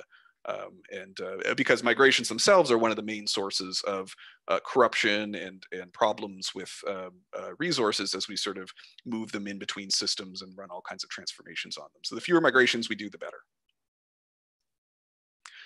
Just to give you an idea of where the OCFL is, and I should highlight, because I haven't said this already, this isn't really a Fedora thing. We're using it, and it kind of originated in the Fedora community. But as you'll see on the next slide, there are lots of other people interested in the OCFL. It happens to be something that we're implementing in Fedora, but the two are not intrinsically tied together. The OCFL really is its own effort. And it's quite close to a 1.0 release. It's been in beta for almost a year now. And as you see on the right here, all of the criteria for a 1.0 release have already been met in terms of getting a validator in place, test suite, fixture objects, et cetera. And so there are a few kind of GitHub issues that are left to tick off, a few things remaining, but quite close to a 1.0 release. And if you're curious about the institutions that are investing in OCFL right now, this is not exhaustive, but just gives you a sense of the various institutions that have picked up OCFL and done something with it. And I'll provide a link to these slides so you can go back and check these out if you're interested in some of the clients that have been developed, test suites, validators, et cetera. But this isn't really in the context of Fedora. This is just sort of a community of tools and implementers that are making use of this specification and see it as valuable. So finally, I'll just talk a little bit about what we're doing with Fedora in the context of OCFL. So Fedora 6, we're working on it all through this year. We're running 1-week code sprints every month of the year. So we've already done a few of those, and we tend to keep running them each month throughout the year. We've been getting good participation, about 4 or 5 participants on each sprint, which is enough to move things forward. And of course, more folks are always welcome to join, whether it's for development purposes or testing, documentation, validation, any of those things are welcome. We are working with pilot partners, and this is an effort to make sure that we're kind of validating the process all along the way. Each of these institutions is attending the weekly tech calls, and as we complete features, they're picking up the application and testing it out and validating it. They've already done a lot of migration testing with their Fedora 3 data, which has been really useful. And so our hope is that by the time we're ready to release Fedora 6, we've already done a lot of kind of validation and acceptance and gotten a lot of feedback and done a lot of the necessary testing, so there's no surprises when we release it to the broader community. And of course, we're trying to send out regular videos and summaries of the sprint activities, and would welcome feedback more broadly. And of course, none of this is possible without all the institutions that support us, both financially and with in-kind effort. And so I do want to take a moment just to say thank you to all of these institutions for their continued contributions to Fedora. This is the only way really that we can maintain full-time staff in the project and continue to build and produce the software, fix bugs, and address the needs of the community. So in terms of where we're at, we've implemented basic resource management, so your CRUD functionality is in there along with versioning. So the repository is mostly functional at this point. We do have an upgraded migration utility that does support the OCFL. So if you have Fedora 3 data, you can right now run a test to see what it would look like in Fedora 6. And we do have the rebuild feature in place, so you can blow away your Fedora application and then kind of rebuild everything from the contents on disk. And we expect to be adding more features again over the next few weeks and months. So there is code available now, and you can pull down the master branch of Fedora 6 if you want to see what that's like. The next sprint's at the beginning of June, and again, they'll be every month. We're anticipating a beta release this year, and then if all goes well, ideally we're getting a released version out sometime early next year. But of course, a lot of that's just dependent on community contribution and making sure folks are participating in the sprints and giving us feedback along the way. So lots of ways to get involved if you're interested. There's some links here, and I'll share the slides to the code sprints, the migration utility. Of course, we have a Slack that you can participate in and support us through the membership program. So that's just my contact information. I'm available if anyone has questions, if you want to follow up afterwards or anything like that. I will try to take a look. I'll see if I can pull up the chat or the Q&A here to see if there are any questions. And if I'm not seeing them, if someone could please let me know if there's a question, I'd be happy to answer those. There's a couple of questions, David. I can read them out to you if you'd like. That'd be great, yeah. Sure. One question says, which standards is OCFL consistent with? Yeah, so I put a couple on the slides up here. Looking through some of, say, the NDSA levels of preservation and the Trusted Digital Repository standards, and I wouldn't say that the OCFL is going to completely address all of the needs of those standards, more just that it's consistent with some of the requirements of those digital preservation standards. So it hasn't been designed kind of, totally in isolation. I think we're paying attention to some of the other requirements in the community. And I would certainly say too, if folks are aware of any digital preservation standards that we should also be paying attention to, or any potential conflicts. The spec is still not quite in a 1.0 release. I think we have good representation from the wider digital preservation community. But if there are, but if anyone isn't aware of any issues that might come up there, we'd certainly, I think the editors would be happy to address those. And there's another question here. Does mirroring intellectual structural metadata in the file storage / export structural metadata bring any issues or difficulties onto the file system storage domain, I believe? I need to solve, for instance, do I need to decide what complete intellectual item object, the complete intellectual object before storing it or saving it? Yeah, sorry. There's a lot packed in there. You might want to read that one. There's a bit packed in there, David. I did pull up the Q&A. So yeah, let me just quickly read that and see if I can understand what's being asked here. So does mirroring intellectual structural metadata in the file storage export structural metadata issues difficulties onto the file storage domain? So do I need to solve or decide what a complete intellectual item object is before saving the files for it? So I'm not sure if I'm completely understanding the question, but I'll attempt a bit of an answer here. If it's around, do I have to know the complete contents of an object before I hit the save button or something like that? The answer to that would be no. So you can kind of create let's say you wanted to create an object in a draft form and you knew you'd be adding content to it later. That's totally fine. The initial content that you add an object would create the first version, and then anything additional you added later on would just be added as the next version of that resource.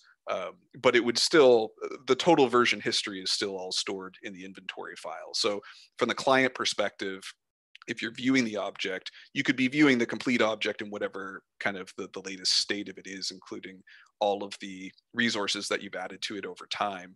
But if you're sort of composing an object and committing it to the OCFL object at each point that you're adding something to it, you would just be creating a version history kind of along the way. So hopefully that helps answer that question. If not, feel free to add more into the Q&A, but certainly you don't need to kind of have in your head what the final state of that object would look like before you create it.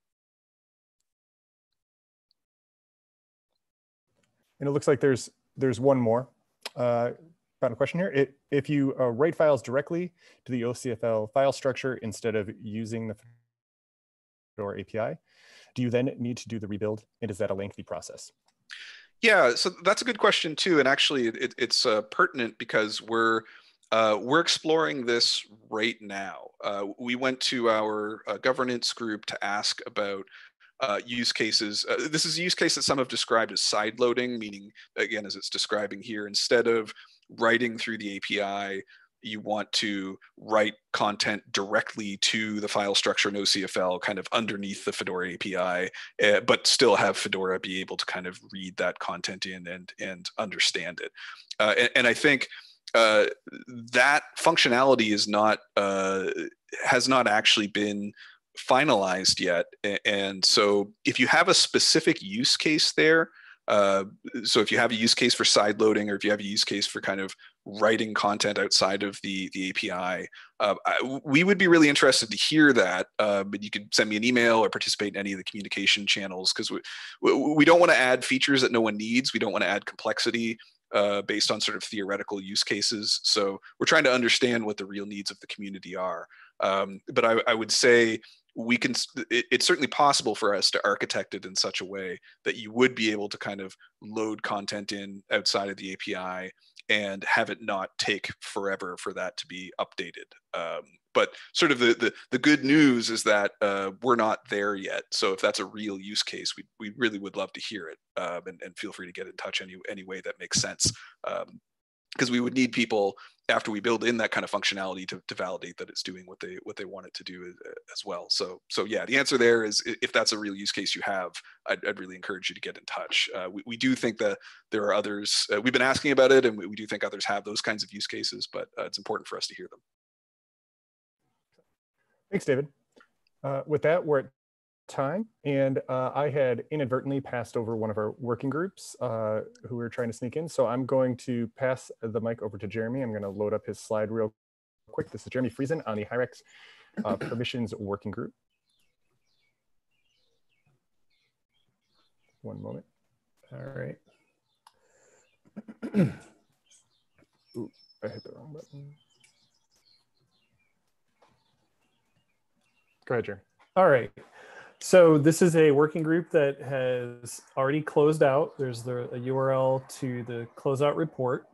The group started after Samvera Connect with a goal to design up some improvements to the current permissions system for Hyrax. And there was a driver where there was some work being done for the Palsy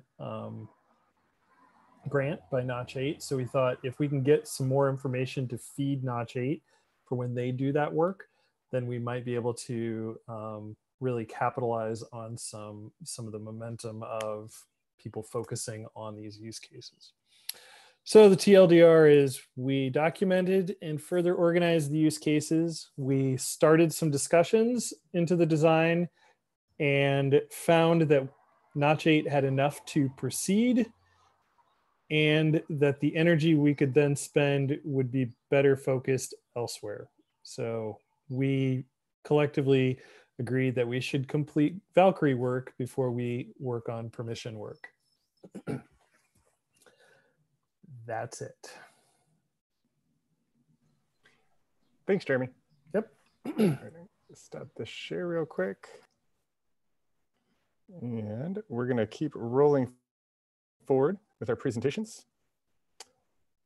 Next up is using an API-Ingest for Avalon. That's with Tim from WGBH. Thanks. You ready to go? Excellent. Yeah, let me get to a point where I can share my screen.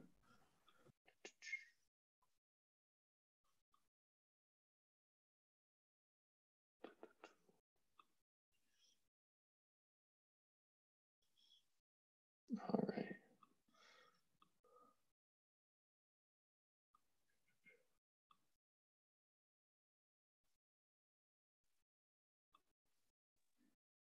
All right. Thanks for having me on, everyone. I don't know why I said that like I was on a radio show. I guess it's this Zoom method. So I'm relatively new at WGBH, and I've been working with our developers, most of whom you know, on Avalon. So I named this presentation, or my kind of subname is The Road Less Traveled By. And I think with referring to Robert Frost's poem, but unlike Robert Frost, we attempted both roads before we decided on the one that was best for us. And the reason being that when we initially looked at Avalon for our project, which was a NEH digitization project, digitizing tapes, we thought that we want to use Avalon as is. However, that setup differed than, I think a lot of people use Avalon. We were having files digitized by a third-party vendor and then deposited on an S3 bucket. We were doing the transcoding ourselves, so we didn't need Avalon for transcoding, and we didn't need Avalon metadata from active encode running media info and FFmpeg. So if we didn't have files to ingest, the question is like, why did we attempt this road? And the main reason is, we took this route because of the community and the level of support that was there. And also our main goal was, can we use Avalon as it exists? So going that route, the developers wrote custom transcoders. We added additional fields that aren't available in the manifest ingest process. We had to create a pre-manifest script that would check for collection presence and create if not found. And then we had to comment out stuff that verified the presence of files, since we didn't actually have files.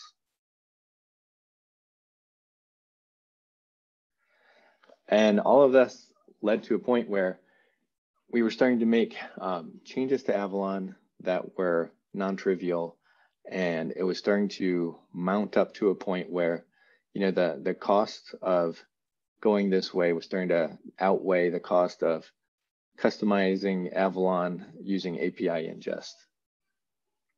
So then, after all that work, we decided to take that route, and that involved creating 2 active record database models to represent ingest and ingest item, respectively.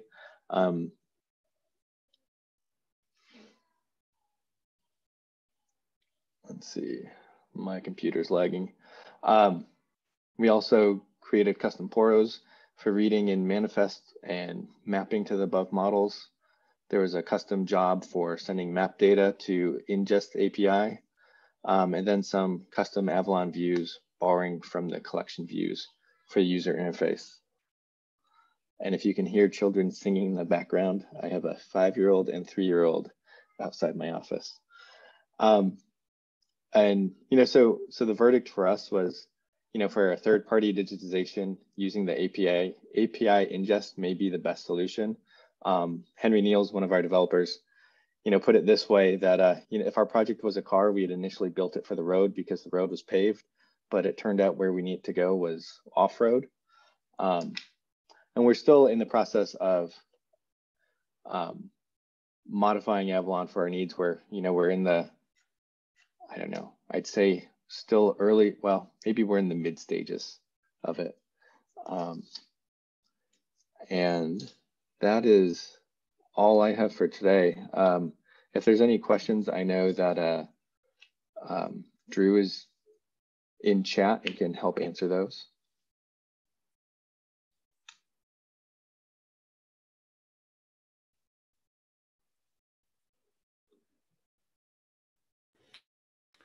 We definitely have some time for some questions, so we'll leave it open for a couple of minutes while folks formulate.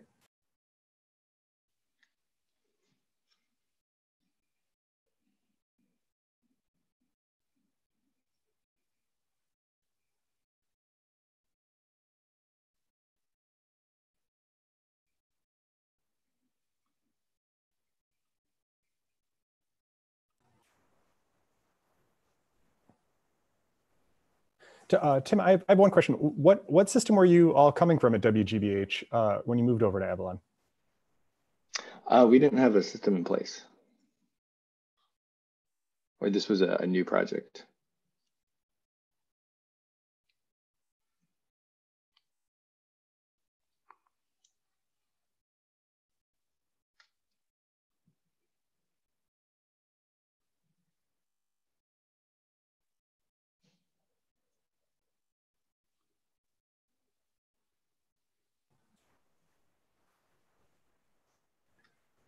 Wait just a couple more seconds.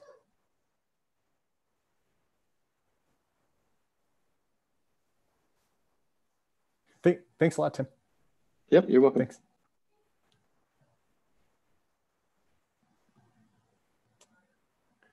All right, we're a bit ahead of schedule, but I think it's probably a good idea to just keep moving forward.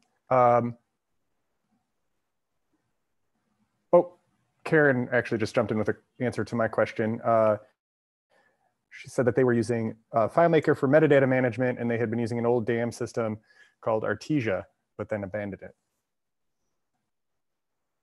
Thanks, Karen. So we'll go ahead and jump onto relevancy and the creation of shared meaning. And that's Max Cadell over at DCE.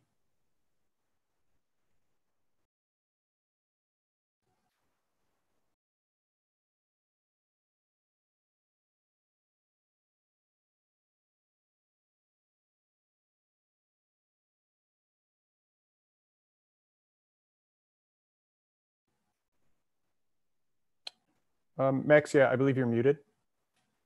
I want to back up and. Sorry, double mute buttons. All right.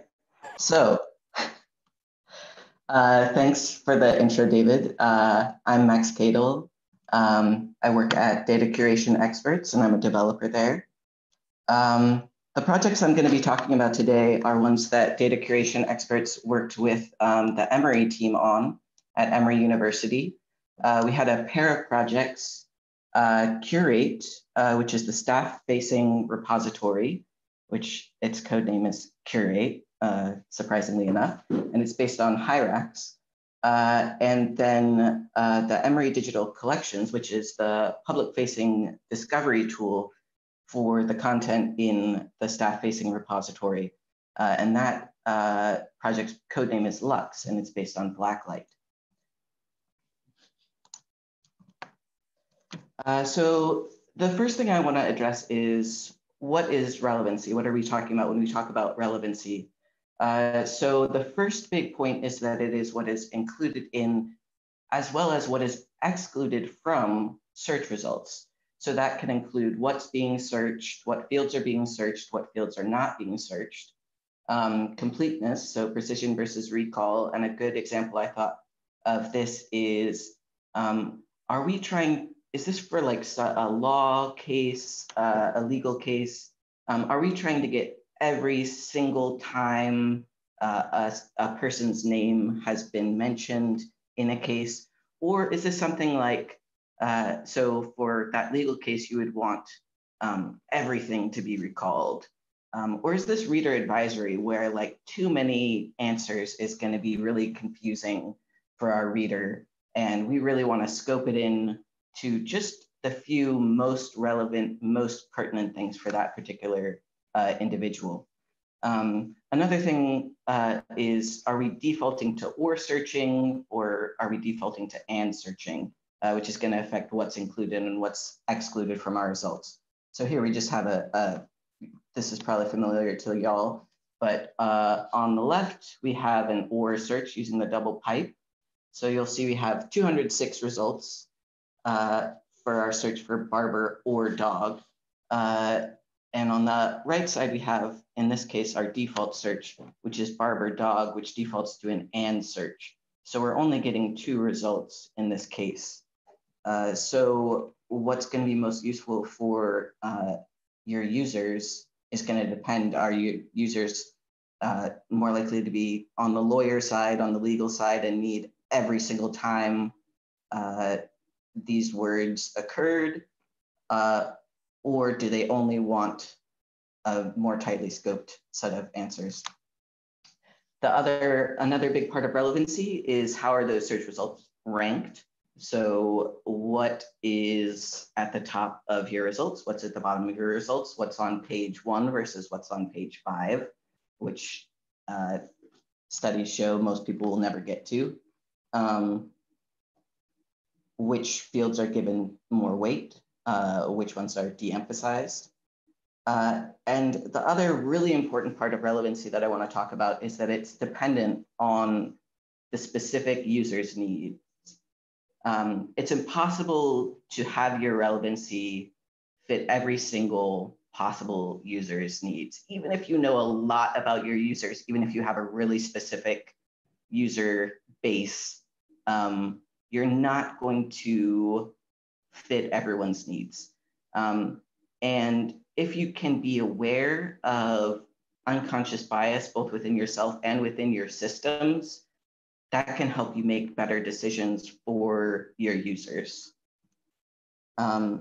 So I had meaning in the title of my talk and in my abstract, so I'm not going to do that thing where you don't talk about what's on the box.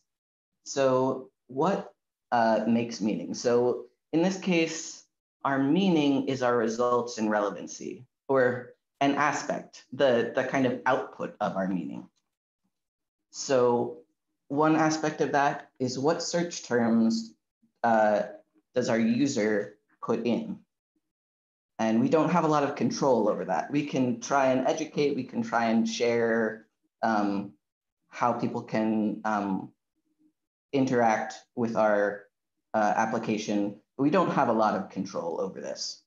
Another aspect is our search interface. And in this case, our Lux team was working on our user-facing search interface. So that can include, where is your search box? What options do you give? What are your targeted fields? Then you also have your Solr query.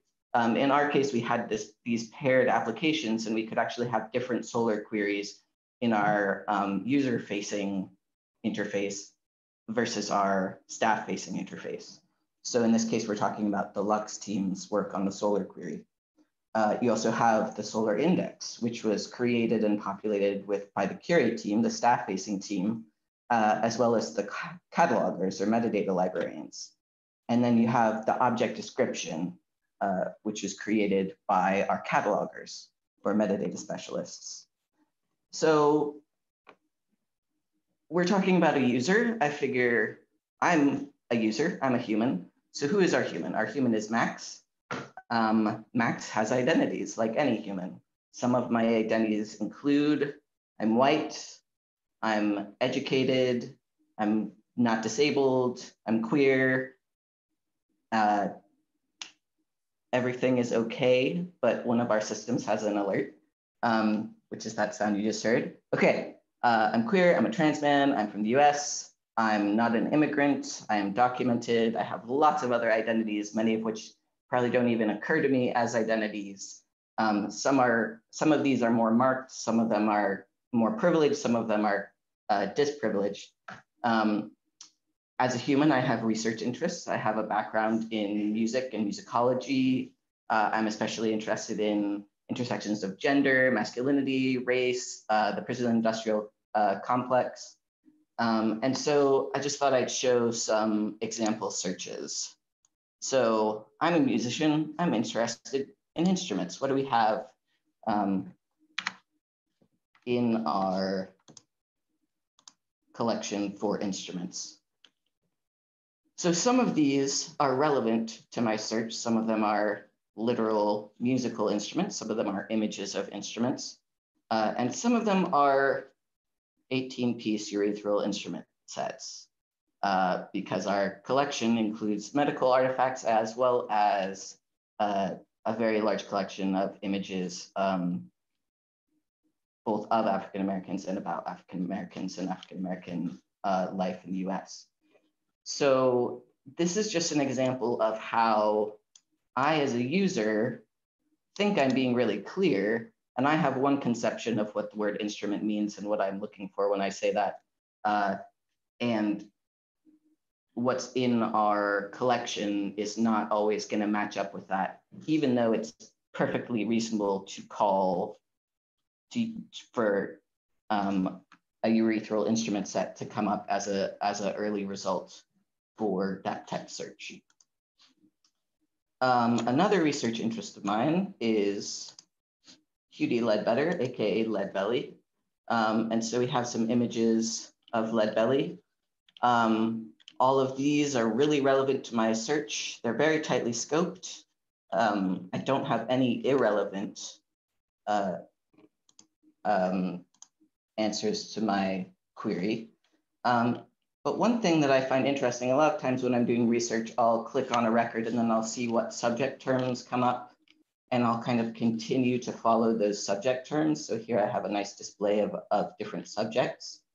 But one thing I'm particularly interested in my research interest is both who are the musicians, who's performing, and kind of like in this talk, who is the audience?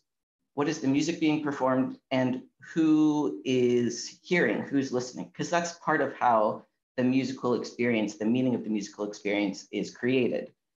So in this case, we have a mostly white audience listening to mostly African-American performers. There's a white performer over here just out of frame. So although the race of our musicians is cataloged and marked and in the subject headings, the race of our audience is not. The race of Woody Guthrie, who's a white performer, is not marked.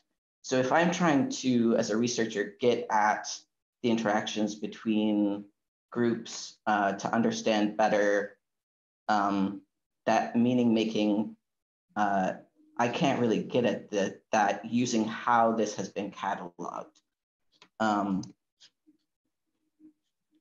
So I'm coming up on time. So I just want to talk about some levers that we have as developers or as catalogers and how we can talk about them with each other.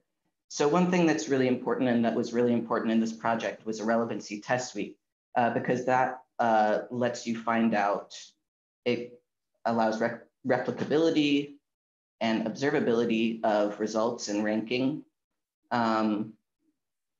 And it gives you sanity checks, and it means you can see if I've changed something, has it actually changed my results? And over time, you can figure out what's going on. Another lever, as I mentioned, is the search interface. What are your fielded search choices? What can a user sort by? What can they limit by? You can use Solr tuning in your Solr query. So you can either boost or unboost certain fields. So if you're getting a lot of full text results that are not super relevant, you could bring down your abstract here and raise your keywords or your topics. So that brings us again to the Solr index. So what is included and what is not included, and your object description. So this is sort of the idea of what are you considering the default and what is the unmarked subject, or who are we assuming the user is, and should that be made explicit? So I have a couple more examples, but I'll leave those for now. I have some further reading. This idea of how do we create meaning, how do we interact to understand things is partially coming from my reading of Tom Torino and Persian semiotics. And the concept of the unmarked or the default often being the dominant group, and that can kind of reinscribe racism in our discussions and so forth, comes from Bell Hooks's writing. So I just want to give a shout out to her. So I think that's what I have, and open to questions if there are any. Thanks, Max. That was a great presentation. I think I had said earlier, I need those slides. I had said in Slack, I've been trying to explain that to some of those concepts to folks for a while. That was wonderful. But we'll leave the mic open while folks are formulating some questions.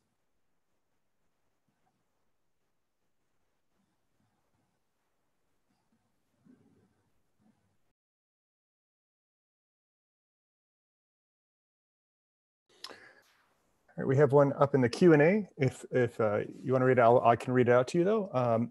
This one comes and says, what was the process for developing the relevancy test suite?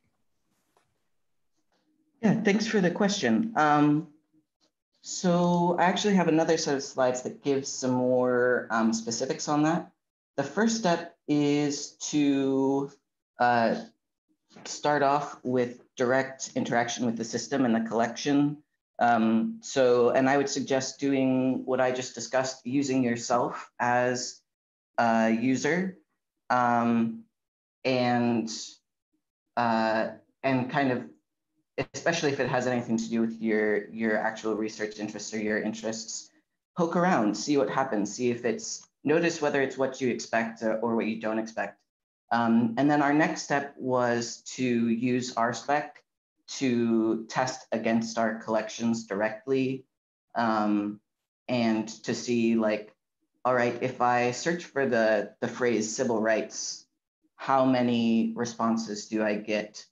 Does it include the responses I expect? So one thing we tested for in this civil rights spec was, is Martin Luther King Jr. in the first page of results? Because we found that that was the current behavior, and that's also what we would expect from this particular collection.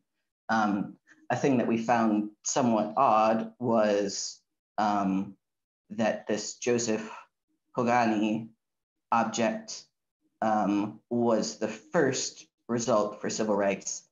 And I think I had never heard of him as the founder of the American Civil Rights Movement, and he was not, spoiler. But part of why this object was first in our search results was because this object had the full transcription of the text. And so the phrase civil rights occurred many times in this example. So you could test against this current behavior and then build out, you can make changes and see, all right, does it move that particular object down in our search results? But then what happens to our Martin Luther King? Is he still on the first page, or has he moved to a second or third page? And is that what I want, or is that what my users need? And you can also, we also did a little test of this in JMeter as well. So that's another way to look at, okay, how many results am I getting for specific phrases or specific searches? Am I getting around the right number of results? I believe Stanford has a pretty thoroughly built out test suite that has a lot of options in it. So what we did for this application was really just kind of a starter pack, because they're in beta release and they're just getting started on their journey.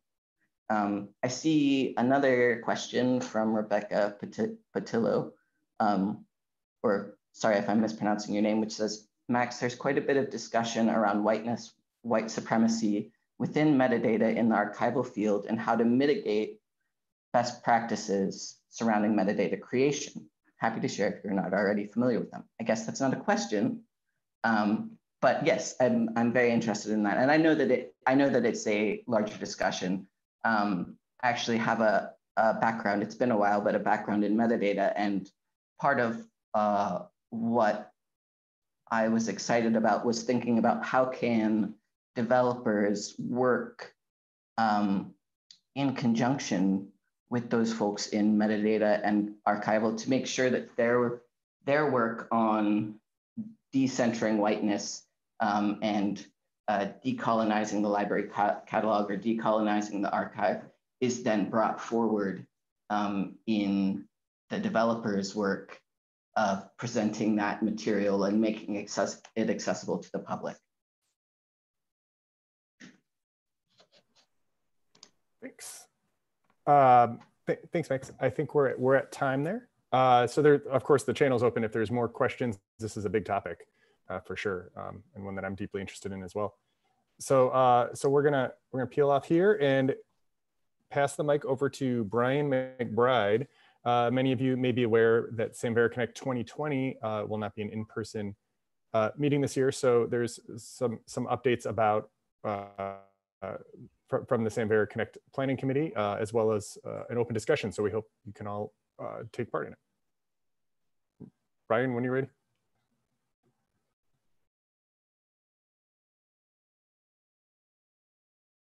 Thanks, David.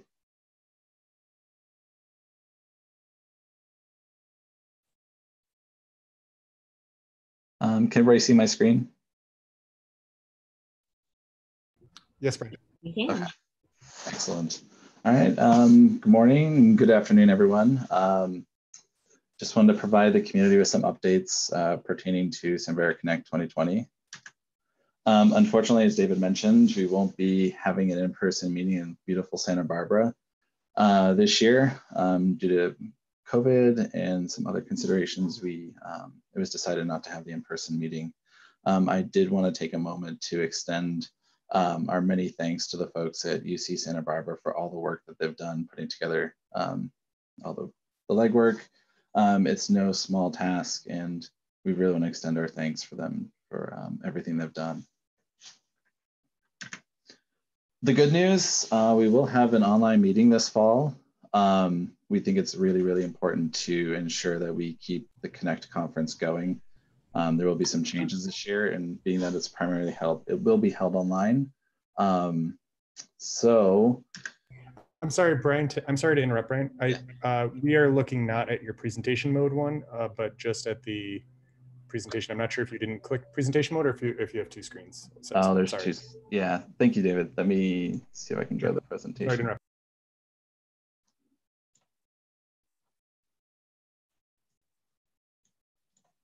Okay, is that better? Yes. Perfect.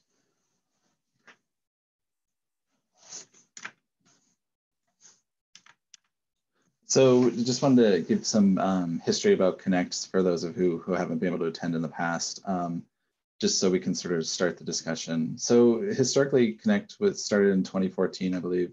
It was an in-person event. It's constructed into a single track and for one day, which is typically the plenary session, which is attended by everyone.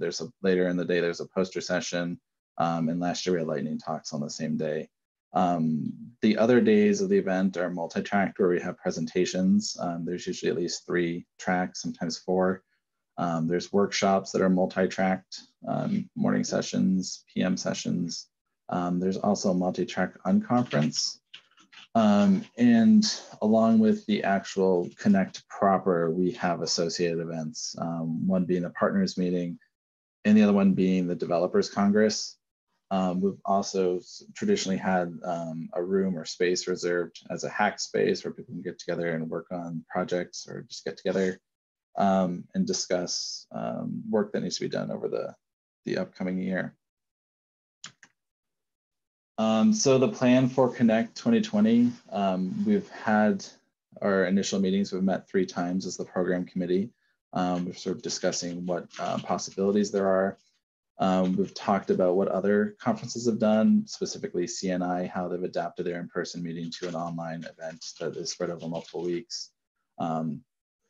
And also the Library Publishing Forum that's gone from in-person to online. The things that we have to consider is that those organizations didn't have much time to prepare to convert their conference to an online format. However, we do have a pretty substantial amount of time to give consideration to what we want to do for Connect 2020.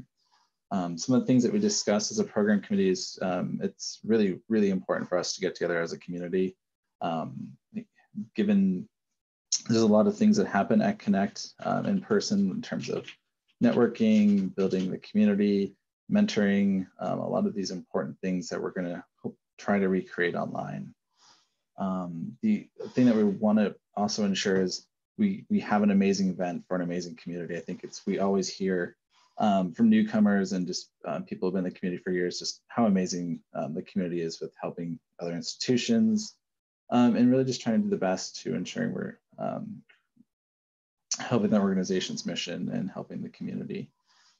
On that, it's sort of creating opportunities for breakout sessions. That's one feedback we get all the time is how much actual work takes place during Connect and how much the projects move forward. So we're going to try to ensure that we try to make that happen again this year. And sort of wrapping that part up is as unfortunate as that we're not going to be meeting in Santa Barbara this year, it is also an opportunity for us to think about things differently and to try out new things. So that's one thing you want to keep in mind is we're open to new ideas, new suggestions with this. So the initial ideas the program committee came up with, the first is we're tentatively thinking that this will probably be a 2-week event. Each day will be no longer than 4 hours.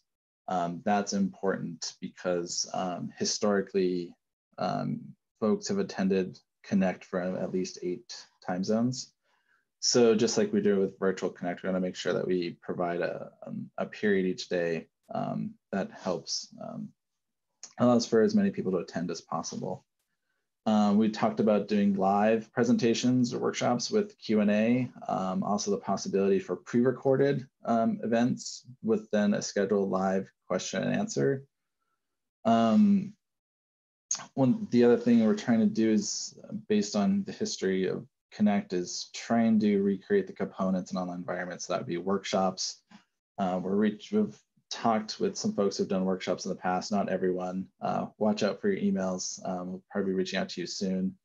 Is the feasibility on doing online workshops. So we're looking into that since that's something I'm not sure any of us have done, but the next thing would be presentations, which I think we're all done a great job of Virtual Connect this year. So that's something we're pretty comfortable with. Again, lightning talks, poster session, Young Conference, and the Hack Space.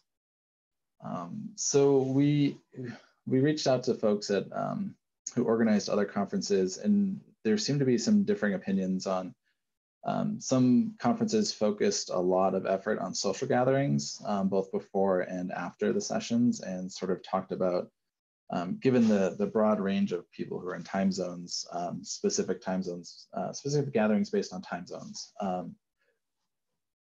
So we think that social gatherings are really, really important. I know there's been a lot of the evening dinners are very productive and people enjoy those. The Women Technology Group. So we're thinking that those are very good things to invest resources and time in. But we'll be asking some questions later in this presentation. And just getting input from the community for new ideas. We have a really talented group of the program committee, but we want to get feedback from everyone in terms of, what do you think would be good? Have you heard some new ideas about what other conferences have done online that they we should be considering doing for Connect? Just some considerations that we have for Connect. Again, some variants from at least 8 time zones, and this is a minimum. I'm not sure what the data is for Virtual Connect, but that might be even more time zones. Resourcing we have to be mindful of.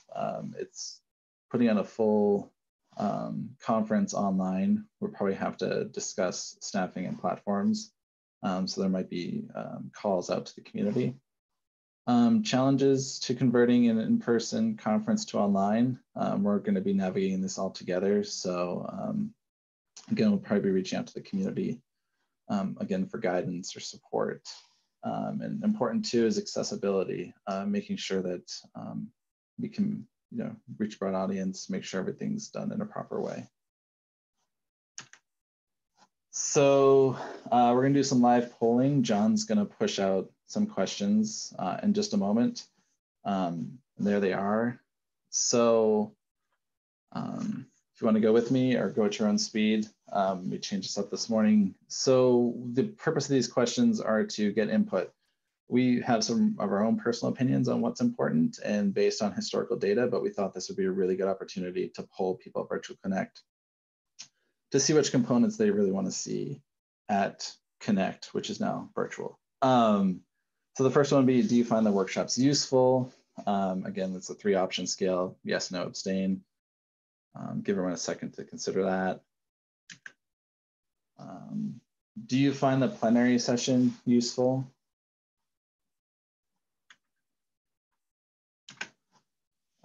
Next one, do you find the poster session useful? Again, same scale.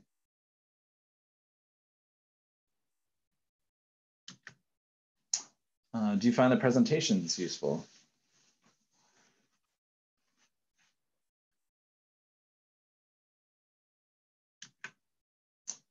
again, lightning talks.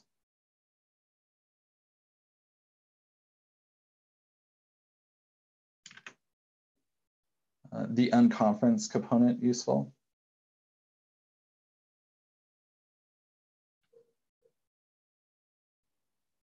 And again, for those who may not have attended Connect in the past, the unconferences user-generated presentations or discussions. So everybody puts in a proposal, then we have an application that is called Sessionizer that then organizes the unconference component the day before.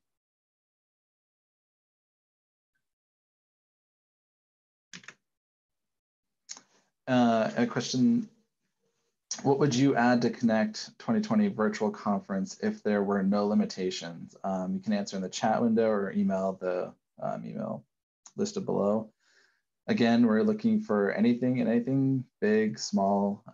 We'll be interested to see what people's opinions are, ideas. So I'll leave that email address up there for a second.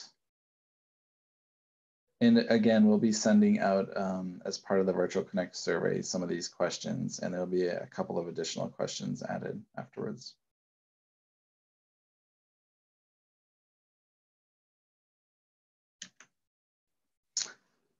So Connect is attended by people from across the globe. We're planning on making the events take place during a 3-hour time window to ensure everyone has a chance to attend. With that in mind, how long should Connect be? So the options would be 1 to 3 days, 4 to 6, and 7 to 10.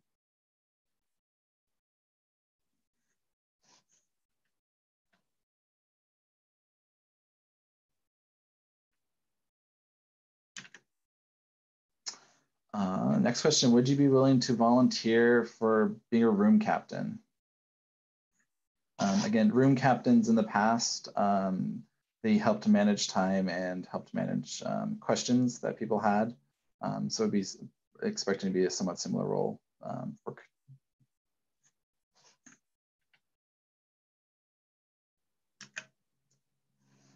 Would you be willing to ask a friend or colleague to join the event? We're always looking for trying to get the awareness of the community out there, and if people are interested, invite them to connect. And especially this year, there's less barriers, so there's no travel required. And we do have one question. Could you just talk about what the responsibilities would be for a room captain? That would help people answer. Of course. I mean, since we're still sort of planning, we're still in the pre-planning process, our expectation would be the room captain would be something similar to what David's been doing and others, just help facilitate Q&A for the presenters, and maybe doing some minimal tech support. And just reaching out with the presenters and stuff like that, and just some basic coordination. But again, this could change depending on moving forward, but that's where we're sort of thinking at the moment.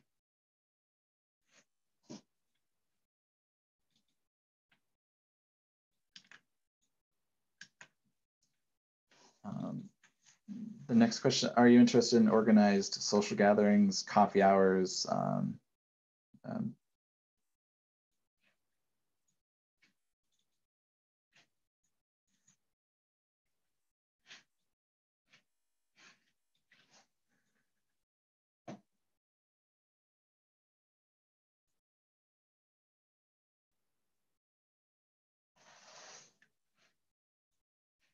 right, did everybody have a chance to answer the survey?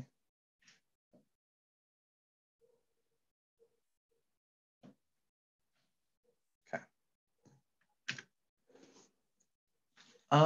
So I know you're asking yourselves, how can we help out with Connect 2020?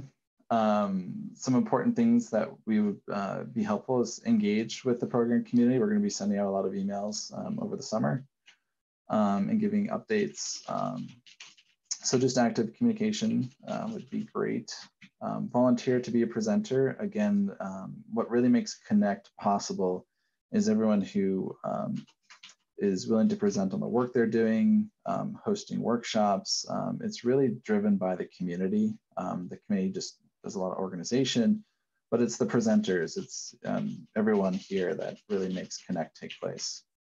So again, I know things are different this year, but in the past, we've had a pretty solid representation of presenters to fill out the program. And we hope that this year is the case as well. I know something we've done in the past and gets really great feedback is volunteer to be a mentor. We're not exactly sure how this will look, but in past years, we've paired folks up, new members of the community with folks who've been in the community for a while to do introductions, help them, steer themselves around the community, understand the software, introduce them to people in the community. The next one would be propose new ideas. That's really important. I think, again, what I said earlier about opportunities.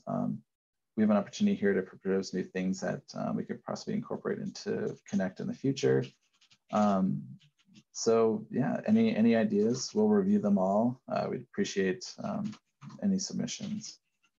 And again, volunteering as new opportunities arise. This is important. I think there's a little bit more, we're gonna need a few more volunteers this year to make this happen. So just watch the Samvera listserv for any calls. And now for just the general questions and answers. If anybody has any questions, feel free to ask them. Again, if you don't feel you want to ask them now, there's the email address up there on the screen. So please feel free to submit any questions via email as well.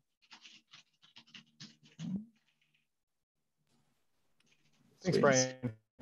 You can leave the mics open here for a few more minutes as we formulate questions. And I should call out that there are a ton of great ideas already populating in the Virtual Connect 2020 Slack channel. That's great to hear.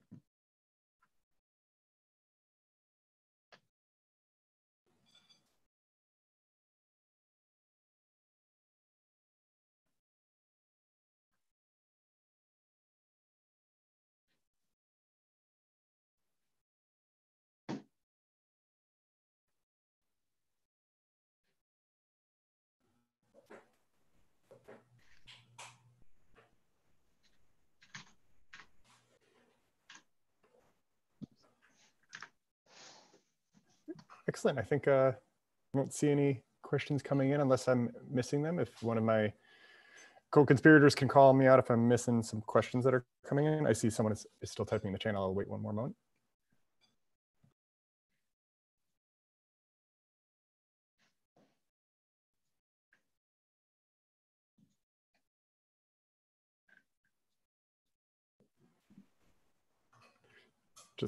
Just a thank you from Anna, and I think that's, I'm sure, coming from all of us. I know it's coming from me as well.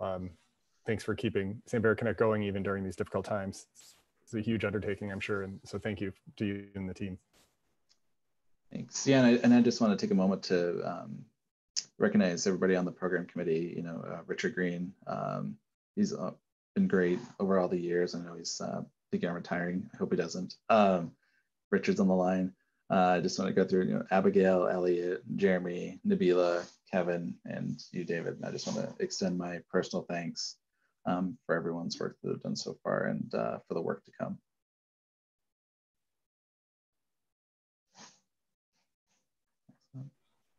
So that's all I have.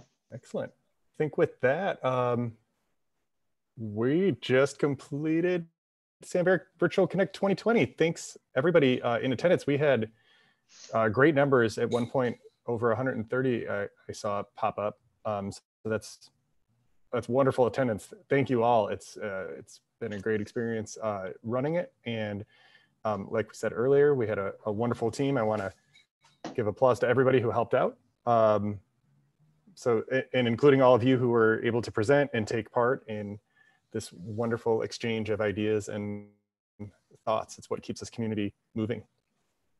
Do my co-chairs or any other members of the community want to say anything? Go ahead.